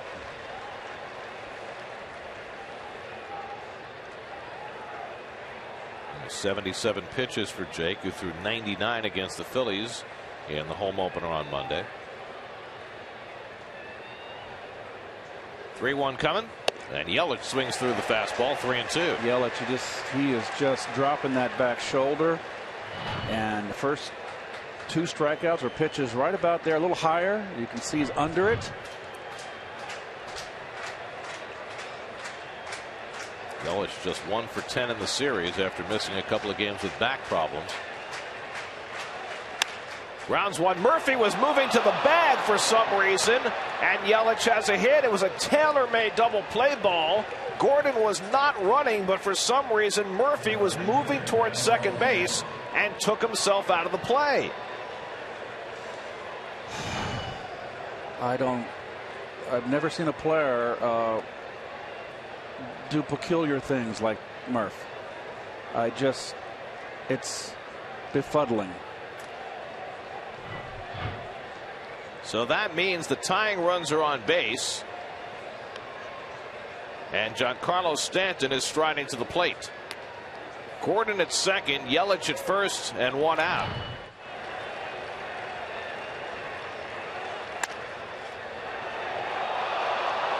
If he got deked on a fake on the steal, that shouldn't happen. Got plenty of time to get to the bag. Oh well. So let's see if DeGrom can overcome that. He should be in the dugout right now. Instead, he's got to face Stanton with 2 men on. Stanton has struck out and flied out tonight, 0 for 2. Mets up 2-0 in the 6th. And Stanton takes below the knees, ball 1. Struck out Stanton the first at bat in the first inning on sliders. Nasty away. Second at bat, he swung at the first pitch, fastball, and flew out weakly to right.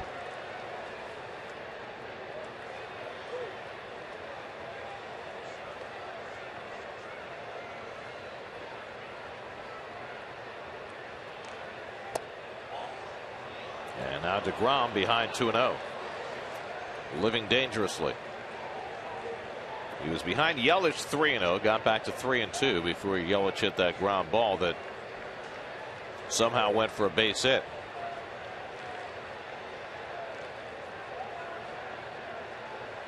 (2-0). 3-0. Oh boy, do you give this big slugger a hit sign? How can you not? So you got to keep the ball. If you keep the ball away, this guy will hit it out of the ballpark to right center field. Done that twice already in this series. Against G and against Cologne. 3-0 from DeGrom. He takes it. 3-1. You don't know, folks, if he had the hit sign or not. Some hitters just don't like to hit 3-0.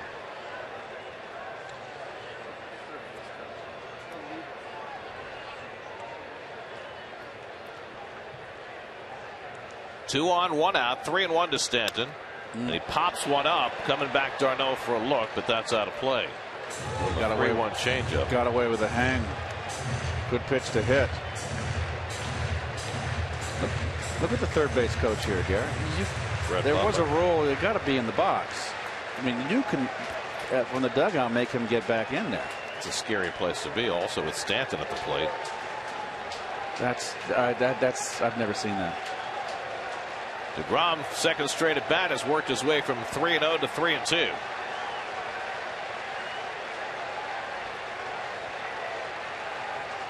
He struck him out.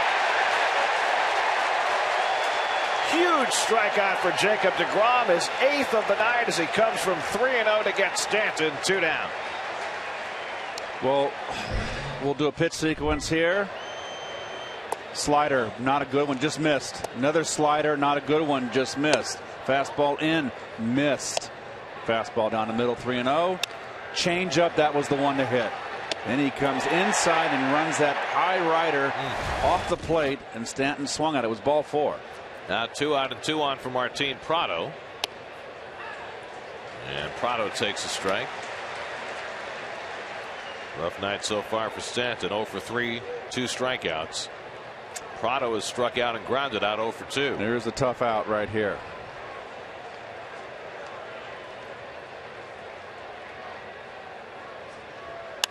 Prado shoots one foul, and now it's 0-2.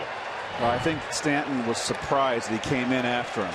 I think Stanton was probably looking for something in and got just tied up. And you know what? Tip my hat to Mr. DeGrom. That was his pitch selection. I love it. He's aggressive. Now a chance to get himself out of trouble ahead on Prado 0-2.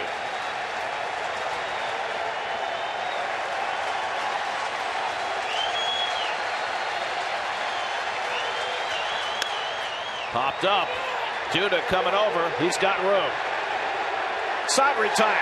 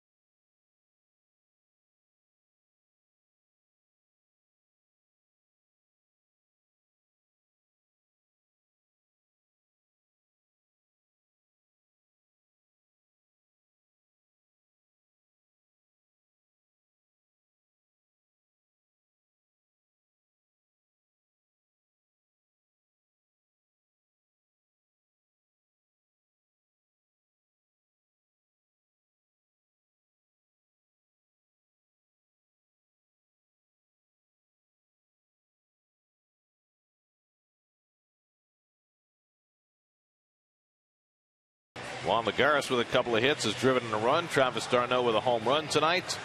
And the Mets with a 2-0 lead as we go to the bottom of the 6th. Jacob DeGrom had to sidestep trouble because Daniel Murphy was out of position on what turned into a base hit for Yelich. And Murph doing some mea culpas in the dugout.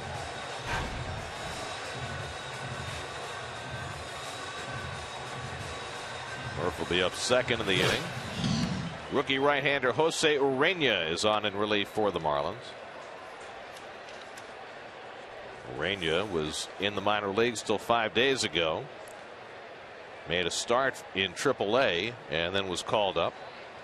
and this will be his second big league appearance.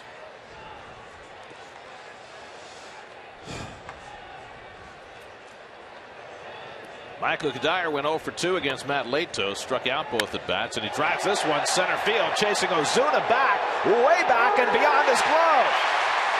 It's in play off the top of the wall. Kadire will pull in at second base with a leadoff double. A 400-foot double for Michael Kadire. Not to beat a dead horse, but how many times have we seen med hitters jump on first pitch fastball? It wouldn't have happened last year.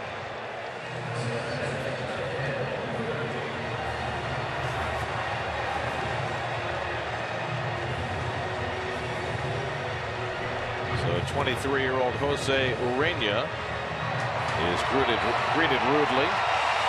And now Daniel Murphy will try and cash in Kadire.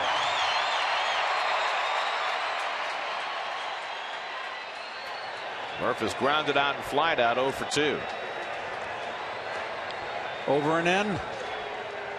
This point in the game right here, you're getting in the bottom of the 6th. Minimum, you really got to be focusing on a ball that you want to drive in the runner, but you've got to get him over. It's a big run out there.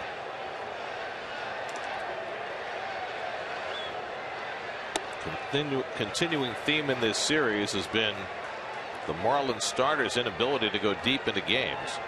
Jared Cosart 5 1/3 on Thursday night. David Phelps 4 2/3 last night. Matt Latos leaving after 5 innings tonight. And so they're into the bullpen again in the 6th. And Murphy hits one toward the middle. Echeverria flashes over.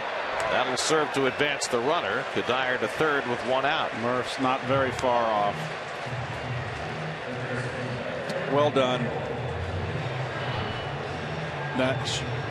They had him defended up the middle. This ball's ripped. Hang with him.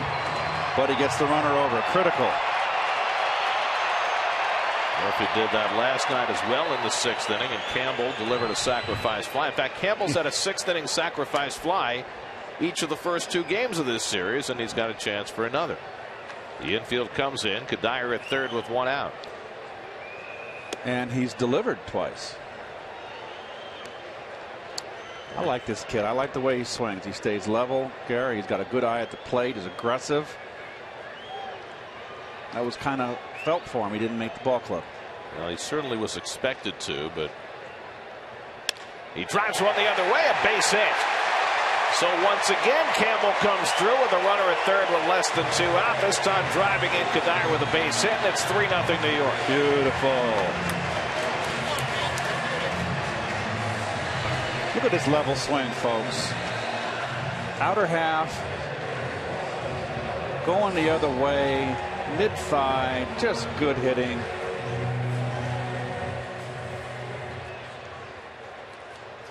Sweet. Campbell on base for the 3rd time tonight. 2 hits, a walk, now an RBI. He's had a stolen base along the way, and Urena will keep an eye on him. Meanwhile, Juan Lagares at the plate is 2 for 2 tonight. Hasn't hit the ball particularly hard either time, but he had an RBI single in the 2nd, then broke his bat and picked up a base hit in the 4th.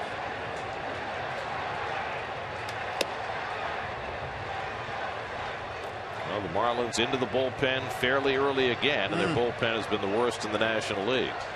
Their pitching staff overall has had the worst ERA in the National League through the first 11 games. Lagares pops one straight up. Saltalamacchia tracks it, and that's the 2nd out. So 2 away. Let's check in with Steve Gelb. Steve? Well, he popped up here, but yesterday was the big day for Juan Lagares. He received his official Gold Glove award and made 2 spectacular plays in the outfield. But guys, for Lagares, the real Gold Glove, that was just gravy, because in the spring his teammates presented him with these Gold Gloves, which he keeps hanging by his locker. Bit of a gag gift from the guys. I asked Juan yesterday if he's used them at all, and he said no, he's got to protect that right arm. Can't mess around with that. That's pretty cool.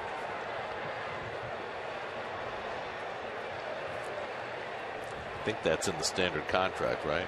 No boxing. Yes, could be, along with skiing and skydiving and automobile racing. Flores hits one to deep left field. Yelich back to the track. Yelich at the wall. It's out of here. Wilmer Flores with a 2-run homer. Second home run of the series for Flores, and the Mets have opened up a 5-0 lead.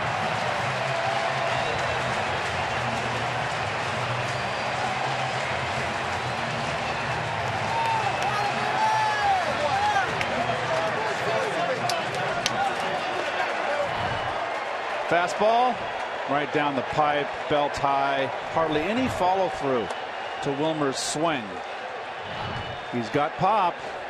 Yelich runs out of real estate.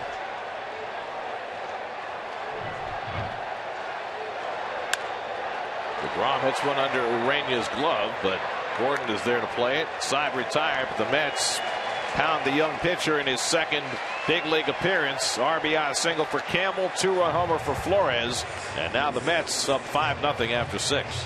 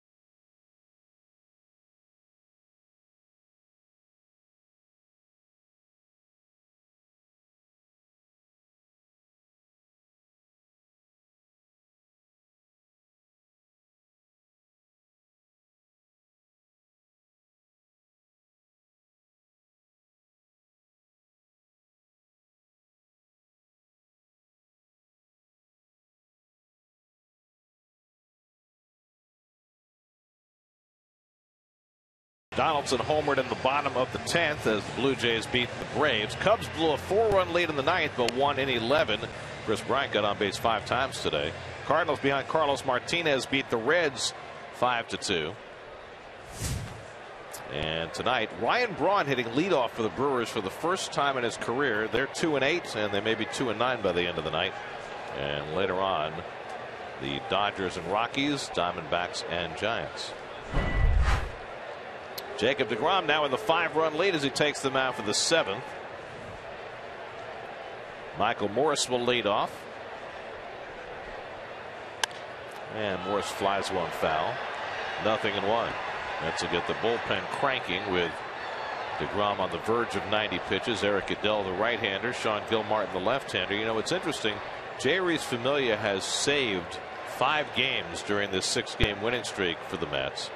He had a day off after the first 3 saves, and the Mets didn't have a save opportunity. They won that game 6-1 against the Phillies. Little looper into shallow right, and there's Granderson to grab it one away. And after saving the last 2, Familia has the day off again today, and perhaps there won't be a save opportunity to present itself. You talked about little things going right during a winning streak. Yep. That's just another one. And it's also a perfect game here. You got 5 runs, give a little cushion where you can get Goodell and Gilmartin and get them some action. They've been kind of idle out there in the bullpen, haven't been used in a while. Not only is Collins going to stay away from Familia, he's also going to not use Jerry Blevins tonight. Here's Marcell Ozuna, who's 0 for 2, grounded out and struck out. And a good slider by deGrom to start him off. 0-1. Boy, Ozuna just looks lost. On the other flip side, Gare, Cishek, this closer for Miami, hasn't had an opportunity to save a ball game. That's through the hole. A base hit for Ozuna. His first hit in the series, and the 6th single of the night against DeGrom. New York Mets baseball is brought to you by Time Warner Cable. Enjoy more shows on more screens. Time Warner Cable. Enjoy better. So Ozuna is aboard with a 1-out single. 92 pitches for DeGrom, who threw 99 on Monday. Saltalamacchia has struck out and flied out. Mets put on the full shift against him. They flip Campbell over to the right side of the infield. And a knee-high strike on the outside corner. Flores alone on the left side. Campbell in between Murphy and Duda on the right side.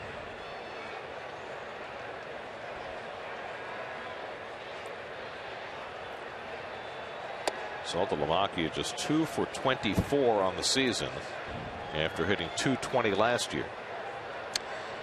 2 for 20, Gary, against right-handers with a home run. Had to throw one positive in there. Well, you know, you said it before. He's become an all-or-nothing hitter, and that's a hard ballpark in Miami to be an all-or-nothing hitter. Yep. Echeverria on deck.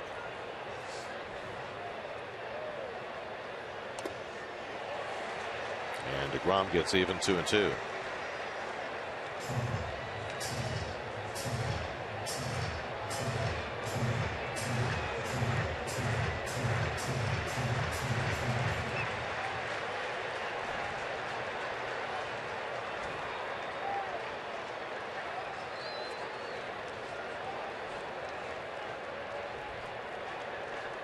Saltalamacchia pulls it past Duda, but right there is Campbell to play it, and they get the out at first. Well, the shift paid off there. That ball ate up Duda, but Campbell, the third baseman, flipped over to the right side there to make the play. Serious overload over there. We've seen it so many times. They're going to give an assist to Duda, so it's a 3-5-3 putout, which is almost impossible. Yes. Because Campbell, of course, is a third baseman not playing third base.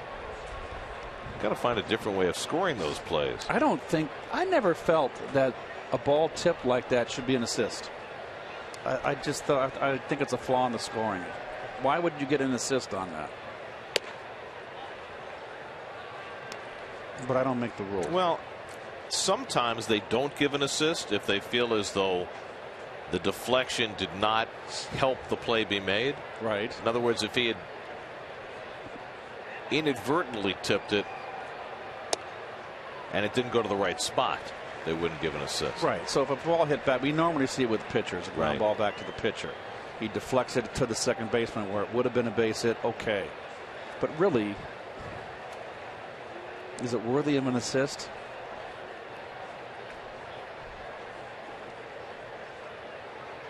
Well, think of the inadvertent deflection in hockey. If your stick happens to be in the right place and it hits your stick and goes in the goal, they still give you a goal. Well, yeah. Picky. Brad Hand. Let's get Howie over here. He's the expert on that. DeGrom trying to get through the 7th. 2 out. Ozuna at second. Echeverria at the plate. 1-2. Lifted to right. Granderson back. A long way back. Onto the warning track. Side retire. 7 scoreless innings for Jacob DeGrom. 18 1/3. He has gone without allowing a run. Rookie of the year. Maybe the sophomore of the year. 7th inning stretch. 5-0 New York.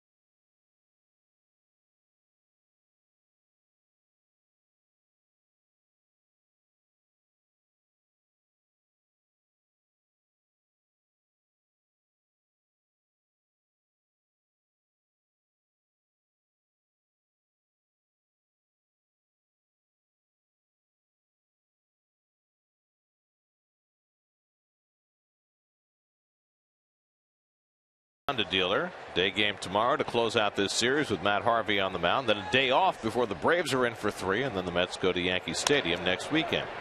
Curtis Granderson grounds the first pitch of the bottom of the 7th to D. Gordon. 1 pitch and 1 out for Jose Urena in the bottom of the 7th.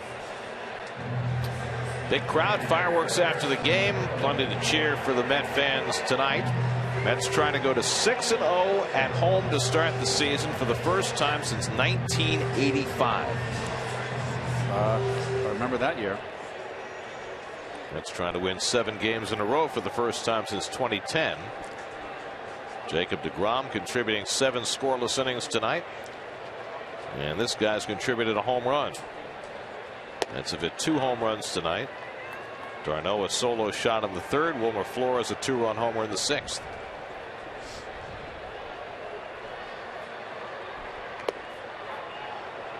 1-1 to Darno.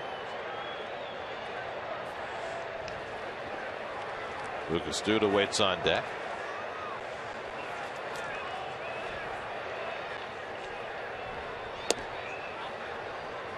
Jose Urena in his 2nd big league appearance, 23 years old, and he got tagged for 3 runs in that 6th inning. No, he's just another hard thrower, and the great arm, but too many pitches down the old pipe. First pitch he threw, Michael Kadire hit it 400 feet to center for a double. Campbell drove in a run with a hit, and then Wilmer Flores hit one in to the party porch in left field. Sean Gilmartin getting ready to pitch the 8th inning for New York.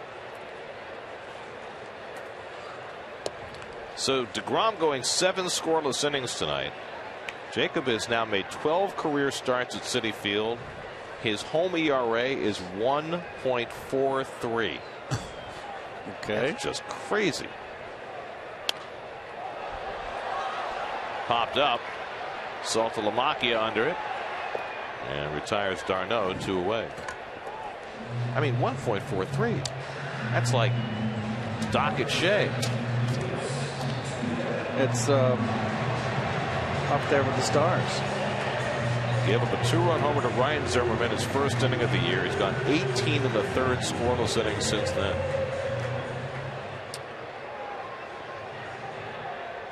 Here's Duda, who doubled down the right field line back in the 1st, struck out twice since then.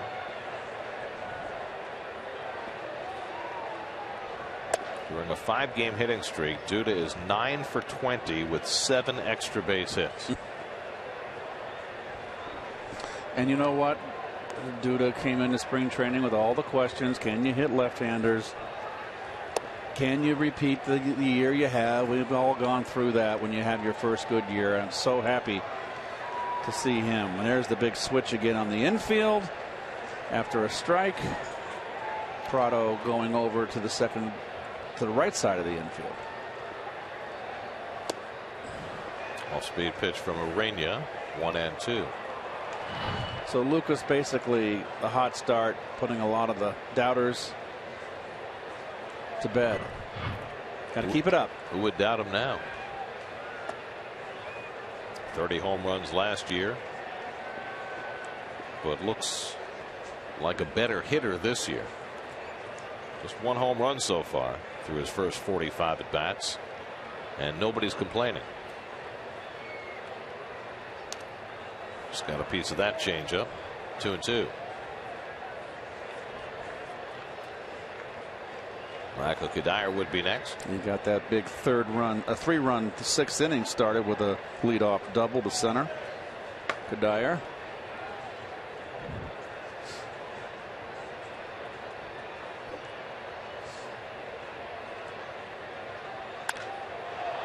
Duda lifts one to left.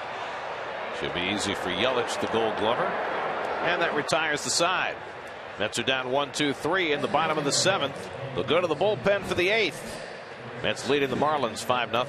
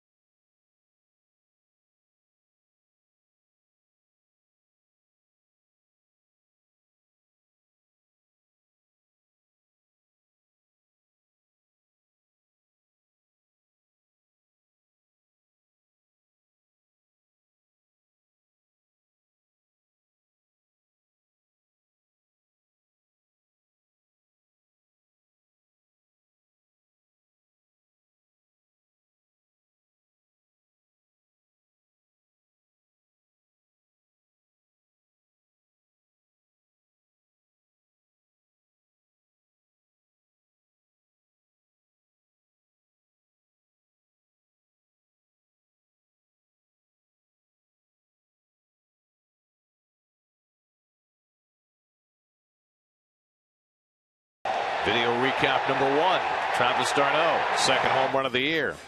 Video recap number 2, Wilmer Flores, second home run of the year. You see a theme? Yes. That's with 2 home runs tonight, and 9 home runs for the season in their first 12 games. Jacob deGrom has done the rest, and the Mets, looking for their 7th straight win, will hand it off to Sean Gilmartin for the 8th. Rule 5 guy from the Twins, excuse me. Hasn't pitched since Tuesday when he gave up a home run to Chase Utley. First base runner he allowed in the major leagues. Jeff Baker pinch hitting, takes outside from Gilmartin for ball 1.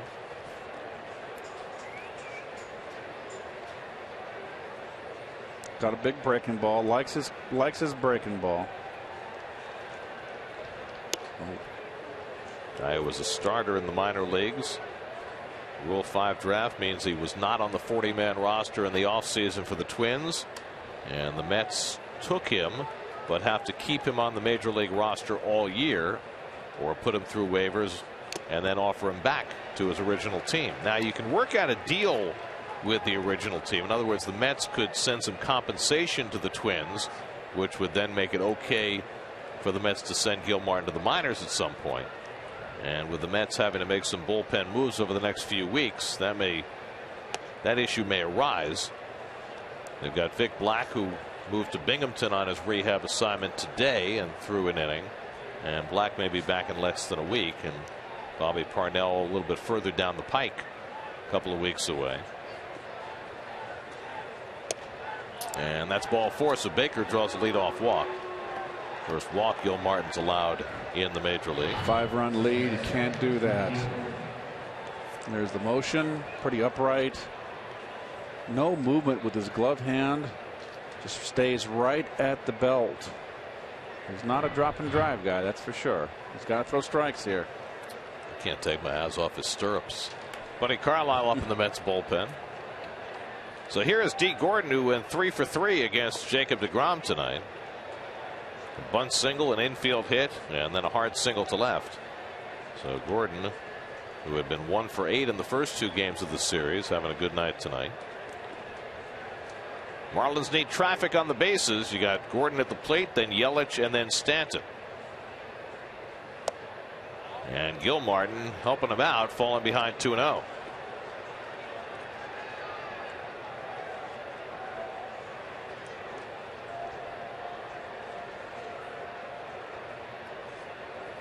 So Gilmartin needs to find the strike zone. And does. 2-1.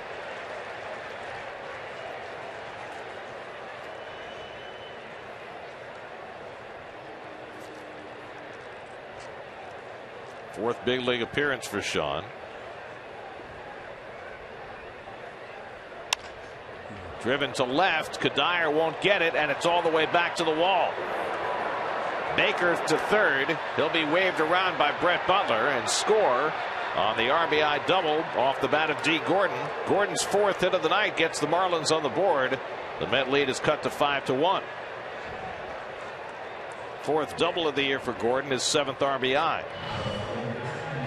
Nice hitting, fastball away, goes right with it. This young man has the ability to go naturally to the opposite field. Pitchers, when always they fall behind, they like to go away. They feel safe. And there's Baker on his horse. A very aggressive call by third base coach Brett Butler with his team down 5 runs. Now Gilmartin will get one more batter with Christian Yelich coming up. Yelich 1 for 3 on the night. It was a gift hit. Should have been a double play ball, but Murphy moved out of position, and Yelich got his first base hit of the night. You got the right-hand hitters coming up behind Yelich, Stanton, Prado, and Morris, and so Buddy Carlisle will in all probability be brought on. And the curveball knocked down by d'Arnaud. It rolls behind the hitter. Gordon almost got trapped off second and then goes back. You certainly don't want to get thrown out with your team down 4 runs in the 8th inning. Nice block, hit the home plate and came up. Doesn't know.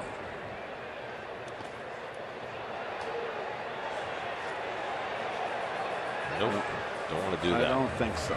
Safety first. Dan Worthen is out at the mound to talk with young Sean Gilmartin.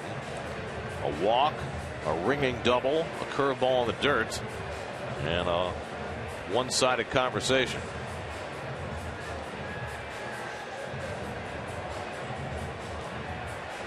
D. Gordon 4 for 4 tonight. The rest of the team, not so much.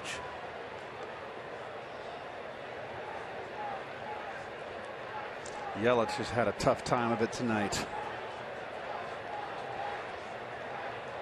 He got the base hit that should have been a double play in the 6th with Murph inexplicably shifted out of position. 1-1 to Yelich.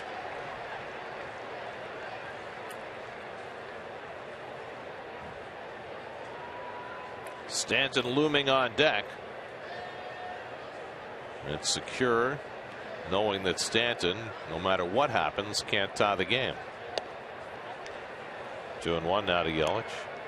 Get to Citi Field Saturday, May 2nd, when the Mets take on the Nats at 7:10. The first 15,000 fans will receive the Jacob deGrom Garden Gnome, courtesy of Gold's Horseradish. For tickets, visit Mets.com/Super Saturdays.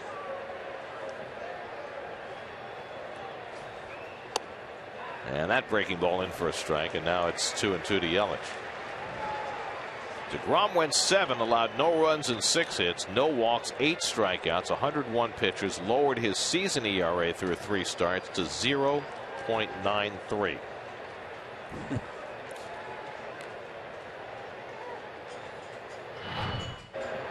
Well, this is his signature pitch.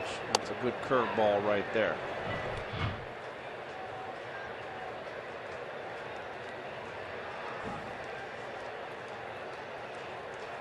Swing and a miss. He got him with the breaking ball. Third time Yelich has been struck out tonight. And that's the first out of the inning, and that's going to be all for Sean Gilmartin. Yelich just does not look good at the plate.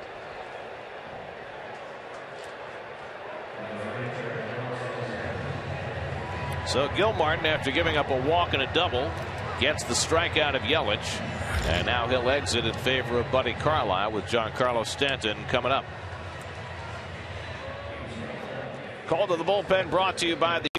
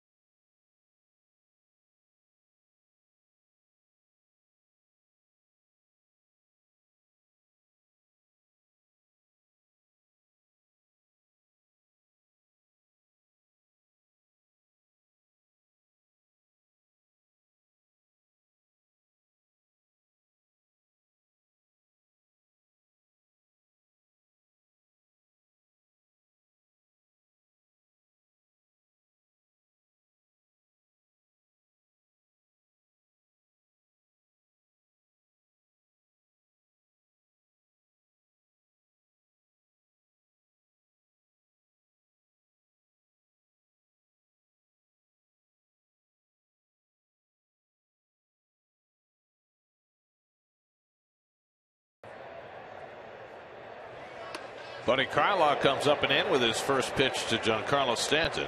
Which is kind of interesting because Stanton, there's Carlisle's numbers. I love him. He throws strikes.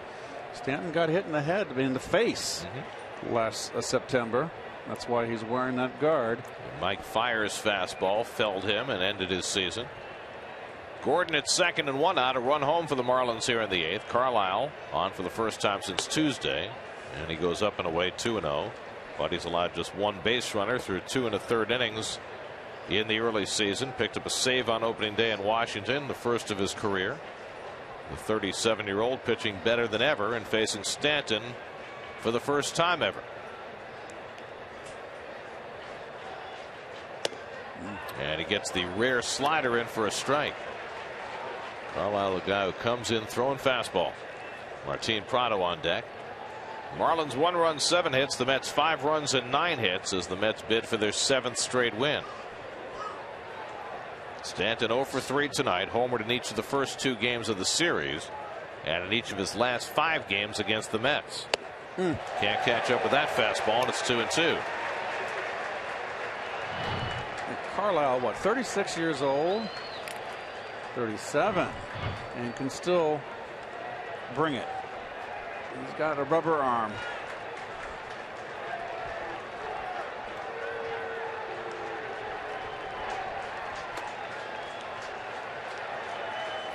Two. Struck him out. Buddy Carlisle fans Giancarlo Stanton. 3rd time the big guy's been struck out tonight. Down fastball.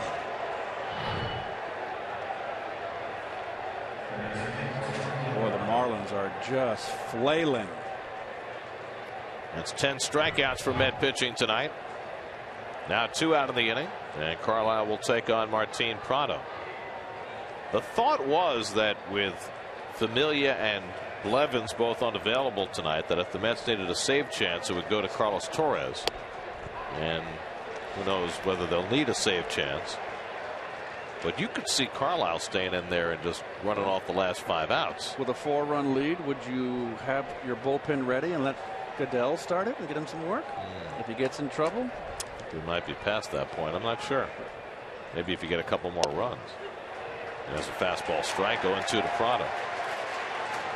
Mets will have Kadire, Murphy, and Campbell up in the bottom of the 8th. Buddy Carlisle's been in attack mode from the moment he joined the Mets last May.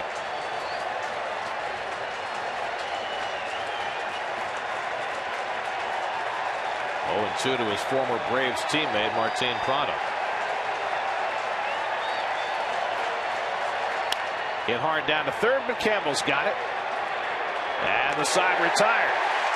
Buddy Carlisle comes in to get a couple of key outs, sending us to the bottom of the 8th at Citi Field with the Mets up 5-1.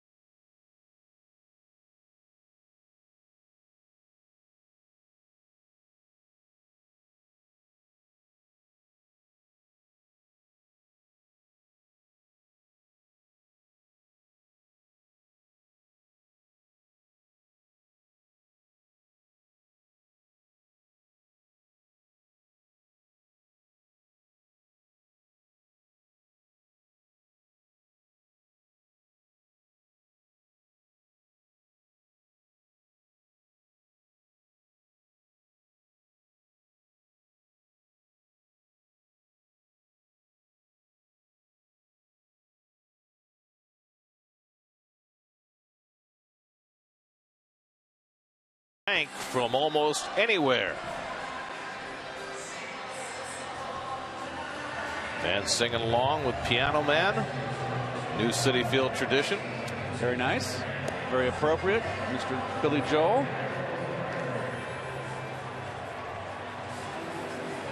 We're going to the bottom of the 8th inning at Citi Field. That's trying to go to 9-3 on the season. Faced Brad Hand in relief for the second straight night. Hand pitched in last night's ball game and got the loss. Went 2/3 of an inning plus 3 hits, 2 runs. He was a tad unlucky. He gave up a broken bat hit to Lagares, a hit and run single to Duda, and then Kadire rolled one that Morse couldn't get to that went through for a base hit.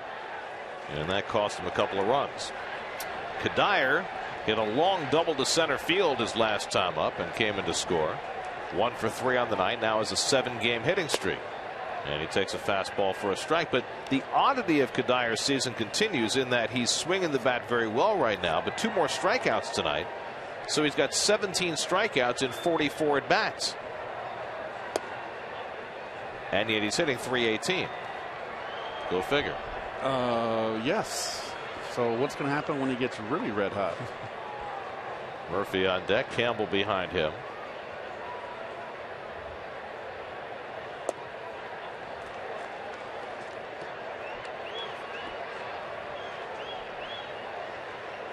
Carlos Torres getting ready to pitch the 9th inning. Morse, Ozuna, and Saltalamacchia due up for the Marlins in the 9th. Bless you. Swing and miss. 2-2 to Kadire. There's another one. We're at full service booth here. Woo. The wind's picked up a little bit. Allergy season? Possibly. 2-2 coming. And a little tapper might be trouble. Yes, it is. And Kadire's got an infield hit. Another one. He's had a couple of those in this series. 7th inning 2 nights ago, he topped one in a very similar spot for a hit that drove in a run. Still runs pretty well. So Kadire with his 2nd hit of the night. He's living right. And now Murphy, who's had a rough night, 0 for 3 at the plate, a mistake in the field that did not cost the Mets because Jacob deGrom was able to stay calm. Mets now have 10 hits on the night. Murphy trying to join the party. Murphy's 6 for 40 to begin the year, so he's hitting an even 150. Those are numbers that you would never associate with Daniel Murphy. Every year is unique.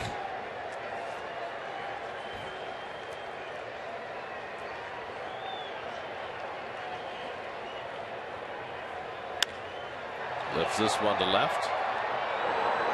Easy for Yelich. And Kadire back to first, 1 away.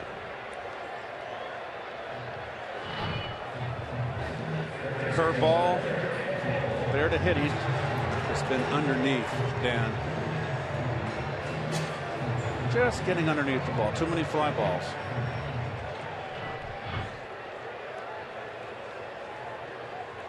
So 1 out and 1 on. Now Eric Campbell, who's 2 for 2 and a walk tonight. Singled, stole a base, scored a run in the 2nd. Singled, drove in a run, and scored a run in the 6th. Double play ball right to Echeverria. And Gordon has to reach for it and gets upended by Kadire. Kadire always goes in hard, and Echeverria did Gordon no favors with the throw, and Gordon got taken out. Good hard baseball, leadership, veteran leadership. This should have been an easy 2. Tell you what, Kadire, that ball was hit hard. He got down there quick. Well done. You don't have to reinvent this game. It's beautiful the way it has been for over 100 years.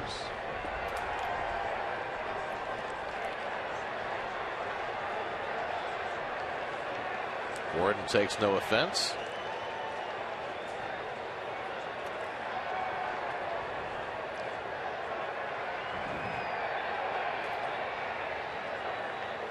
Waiting for Marcelo Ozuna to retrieve a beach ball. Don't think that that doesn't send a positive message to the young Met players here to see Kadire go in there and play good, hard-nosed baseball. 36 years old. Plays it hard every day. I like him. Lagares 2 for 3 tonight. Next Friday, the Mets take on the Yankees here in the Bronx, and you can watch it on New York's Home for Baseball, Pix 11. That's the Mets and the Yankees. Friday at 7 on Pix 11. Early this year. Mets and the Yankees playing 3 games in the Bronx next weekend. The meeting here at Citi Field will be in September. That's a little change of plan from prior years in the Subway Series. We'll get the one in Yankee Stadium out of the way for you early, Joe. That one skips away from Saltalamacchia, and down to second base goes Campbell. Wild pitch charged to Brad Hand.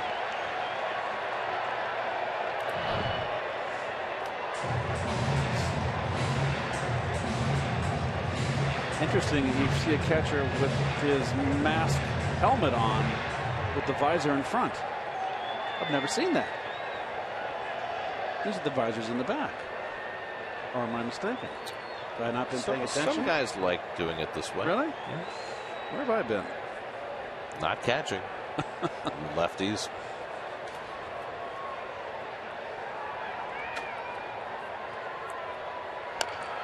Swinging 3-0. And Saltalamacchia on it. Off the bag is Morris, and coming in to score is Campbell. Wow. Eric Campbell never stopped. And he scores from second base as the wide throw by Saltalamacchia pulled Morris off the bag. And it's 6-1 New York. All right. Saltalamacchia, my gosh, what a horrific night for him. Pulls him off the bag, and look at this. This is a hustling squad. Love it. And here comes Mike Redmond, and he's going to challenge this play. Did Moore stay on the bag? He might have.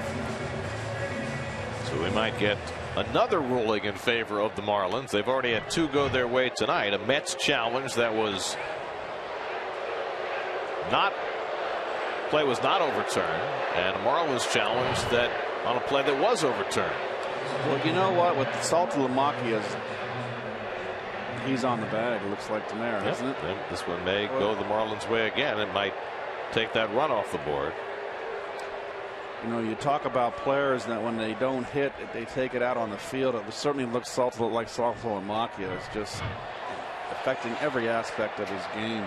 Play under review brought to you by Mazda, KBB.com's lowest cost to own brand over 5 years. Boy, we've had a lot of reviews in this series. The Marlins successful on their first challenge, so that gave them another one to use. And here's one more look at Morris's foot as that ball came his way. And you'd certainly have to think that they'll overturn this call. And the umpires have looked at it, and he's out. Okay. So they do overturn the call, and the inning comes to an end. So instead of a run, it goes as a 2-3 put out, and that'll send us off to the 9th.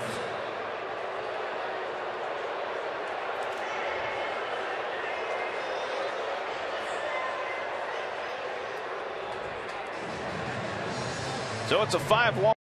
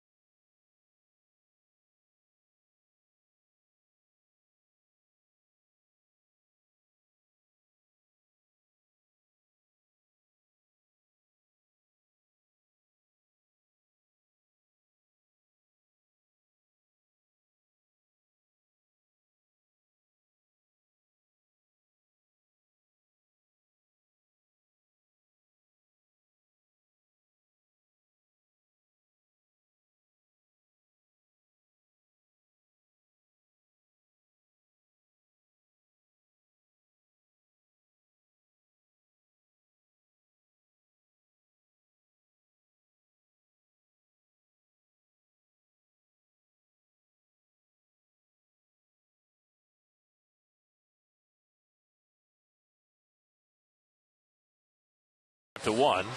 That's to make a double switch as we go to the ninth. Kirk Neuenhuis comes in to play left field. He'll bat ninth. And Carlos Torres in a non-save situation will try and finish it off for the Mets. Well, I think Terry Collins wants 7 in a row. Keep this train running. Full steam ahead. Torres pitched 2 nights ago. Gave up a leadoff double to Giancarlo Stanton. That's probably still ringing in his ears. But then he retired the next 3 with a couple of strikeouts. One of those 3 was Michael Morse, who is 0 for 3 tonight, 1 for 10 in the series. And Carlos starts off with a cutter, half swing, and he stopped in time, 1-0. Torres trying to finish it off for Jacob deGrom, who went 7 scoreless tonight and has now thrown 18 in the 3rd consecutive shutout innings. Sean Gilmartin gave up a run in the 7th, but Buddy Carlisle came on to get a couple of key outs. And now Torres trying to put in the final nails. Ozuna and Saltalamacchia to follow for the Marlins, who are in danger of going to 3-9 on the season after they had a team meeting today to talk about their slow start. 2-1 to Morse. If the Mets can get 3 more outs here without any major damage. Morse flies one to center. Long run back for Lagares to the warning track near the wall, and it's out of here. Wow. There's some damage. Michael Morse hits one over the center field fence for his 2nd home run of the year, and that cuts the Met lead to 5-2. Long home run off the bat of Morse. Well, a solo shot late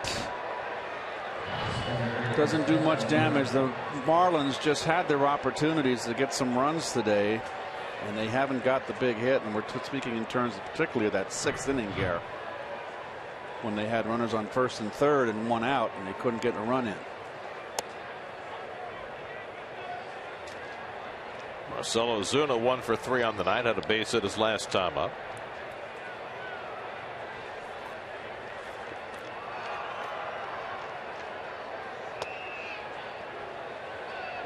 And now Torres, who just gave up his first run this season on the home run by Morse, is behind Ozuna 2-0. And the Mets may get some further action going in their bullpen. They don't want to use Familia. Yeah, but you also don't want to let this game get away. No fooling. Familia and Blevins were both ruled out of order for Terry Collins today. Ricky Bonas, the only man standing right now in that bullpen. And that's a strike, 3-1. So Torres trying to settle himself in after giving up the home run to Morse. Ichiro Suzuki on deck to pinch hit for Saltalamacchia, and Ozuna's got another hit. So all of a sudden it's getting a little dicey here in the 9th inning.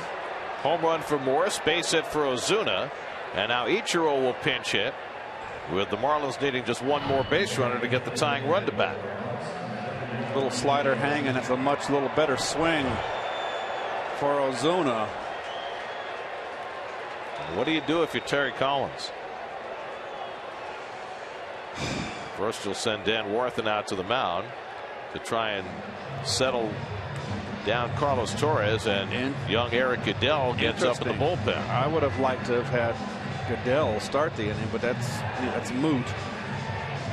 Play of the game brought to you by the Honda Dream Garage Sales Event, now at your Honda dealer. Giancarlo Stanton, 2 men on, 6th inning. And deGrom runs a fastball in on him and strikes him out. And that was definitely the play of the game. 1 of 3 strikeouts for Stanton tonight. 1 of 8 for Jacob deGrom. So now Torres having some trouble here in the 9th inning. Has given up a home run and a single. And now Alex Torres joins Eric Goodell in the bullpen. So it looks like Terry's bound and determined to stay away from Familia and Blevins. So here's Ichiro, and he takes it way up high. Torres really struggling. Struggling to throw strikes. Ichiro started last night, went 1 for 4, had a pinch hit triple the night before. Danny Echeverria, the on-deck batter. And Ichiro takes a strike. Ichiro is batting for Saltalamacchia, and that'll give you an idea where Saltalamacchia is standing has fallen. They have 2 players left on the bench. Their backup catcher Real Muto and Donovan Solano, an infielder. Fouled away 1 and 2. Both are right-hand batters, and one of them, if the inning gets that far, will have to bat for the pitcher, who's 2 batters away.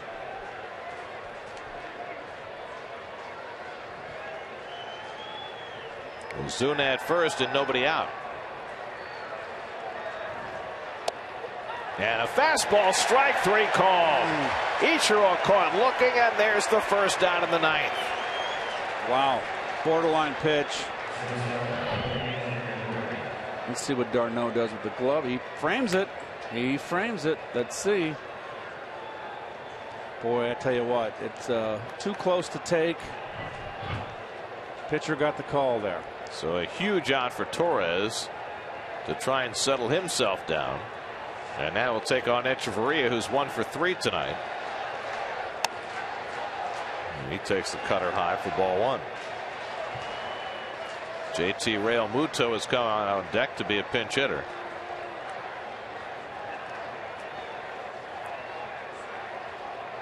Echeverria hits it hard, and that's a base hit. Ozuna pulls it at second. Echeverria with the 3rd hit of the inning, and just like that, the Marlins will get the tying run to the plate here in the top of the 9th. Hanging sliders right over the middle of the plate. Same spot as Ozuna's base hit. Same pitch, same result. Just out of the reach. And it is getting dicey. So the crowd, which was in a celebratory fashion, now getting awfully restless. Torres has given up 3 hits to the first 4 batters he's faced. Real Muto, who just began his big league season a few days ago when Jeff Mathis got hurt, started the first 2 games of this series and went 1 for 7. And he ducks out of the way as the ball goes to the backstop and the runners move up. A very wild pitch by Torres. And now runners are at second and third. So that takes the double play possibility away. Wow. Torres is just not even close. Well, you got the lefties coming up behind Real Muto, Gordon and Yelich. So we might be seeing Alex Torres in a moment behind Carlos Torres. 1-0 to Real Muto, the tying run at the plate. And the cutter on the outside corner for a strike. 1-1. Slider over your head, and then second pitch slider on the outside corner, knee high. Unpredictable tonight, Mr. Torres. It's been the workhorse for the Mets the last 2 years. Led the National League in relief innings last season. And the curveball in for a strike. And now he's ahead 1-2 on Real Muto.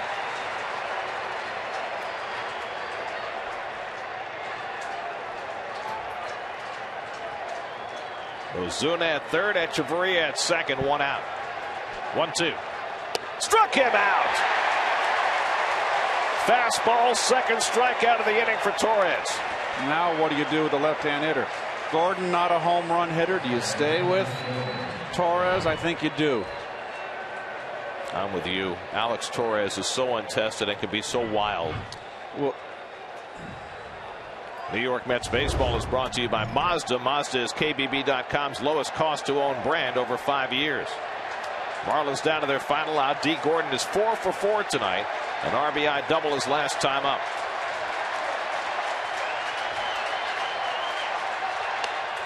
And Torres misses high, ball 1. it just seemed like after that pitch he sailed over the head of Real Muto, the first pitch, that he's kind of focused in and made 3 nasty pitches. Gordon the tying run at the plate with 2 down. And he swings and misses. 1-1.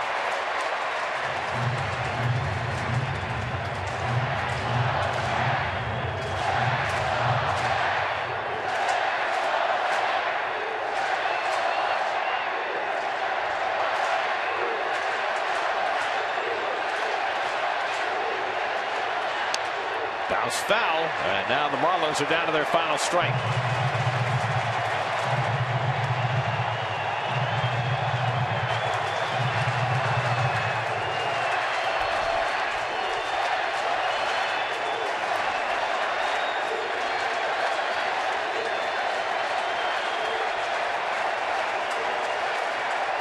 1-2 to Gordon.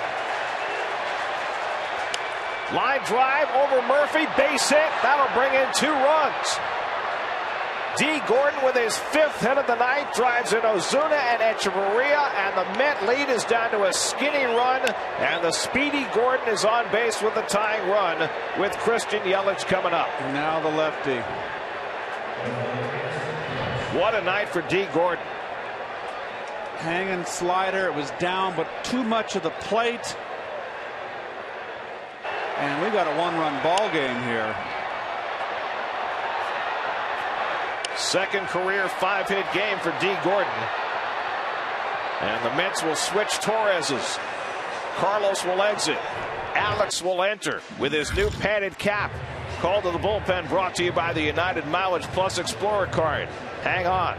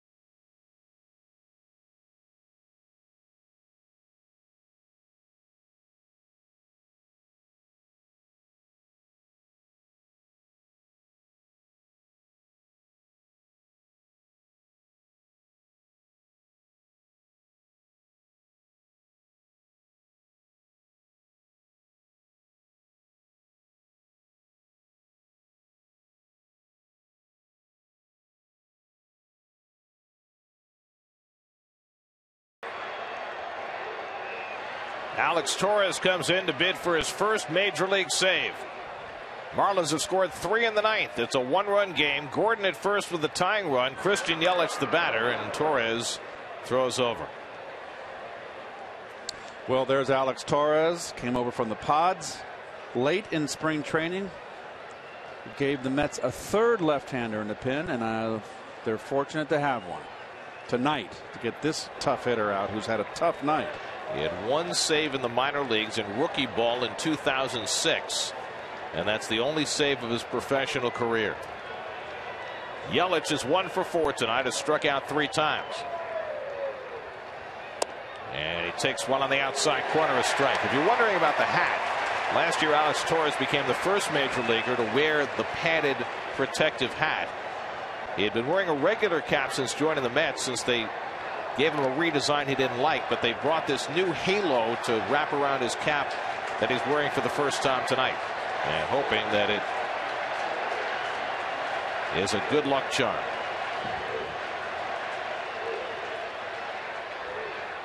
And Yelich takes a strike. Well, I'll tell you what, Bart Cederstrom has had a pretty wide strike zone. That's Torres' best pitch, that changeup. And he got a nice call on that one, and now the Marlins again down to their final strike. Giancarlo Stanton would be next. Torres trying to keep this game from getting to Stanton. 0-2 to Yelich. And a check in on Gordon, who's been caught stealing twice in this series by Travis d'Arnaud. Stanton in the on-deck circle, and Goodell is going to be the man as Stanton gets up.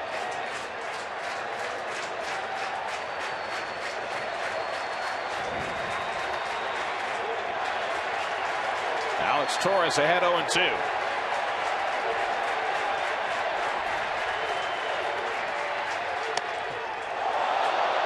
He struck him out, and the ball game is over.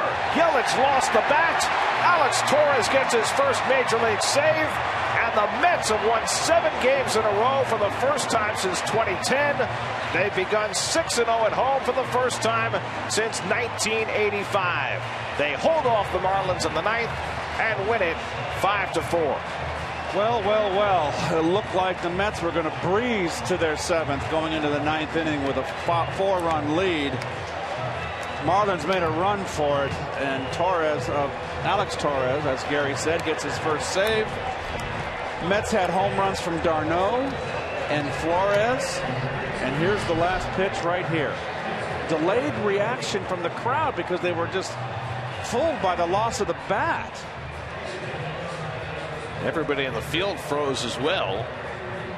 But d'Arnaud had the baseball as the bat wound up in right field, and Alex Torres gets one huge out for his first major league save, and the Mets have themselves a 7-game winning streak as they've taken the first 3 of this series from the Marlins. Game summary brought to you by the generously appointed Lexus ES and ES Hybrid. Jacob deGrom, 7 scoreless innings tonight, 8 strikeouts, 18 in the 3rd consecutive scoreless innings for deGrom as he gets his 2nd win of the year.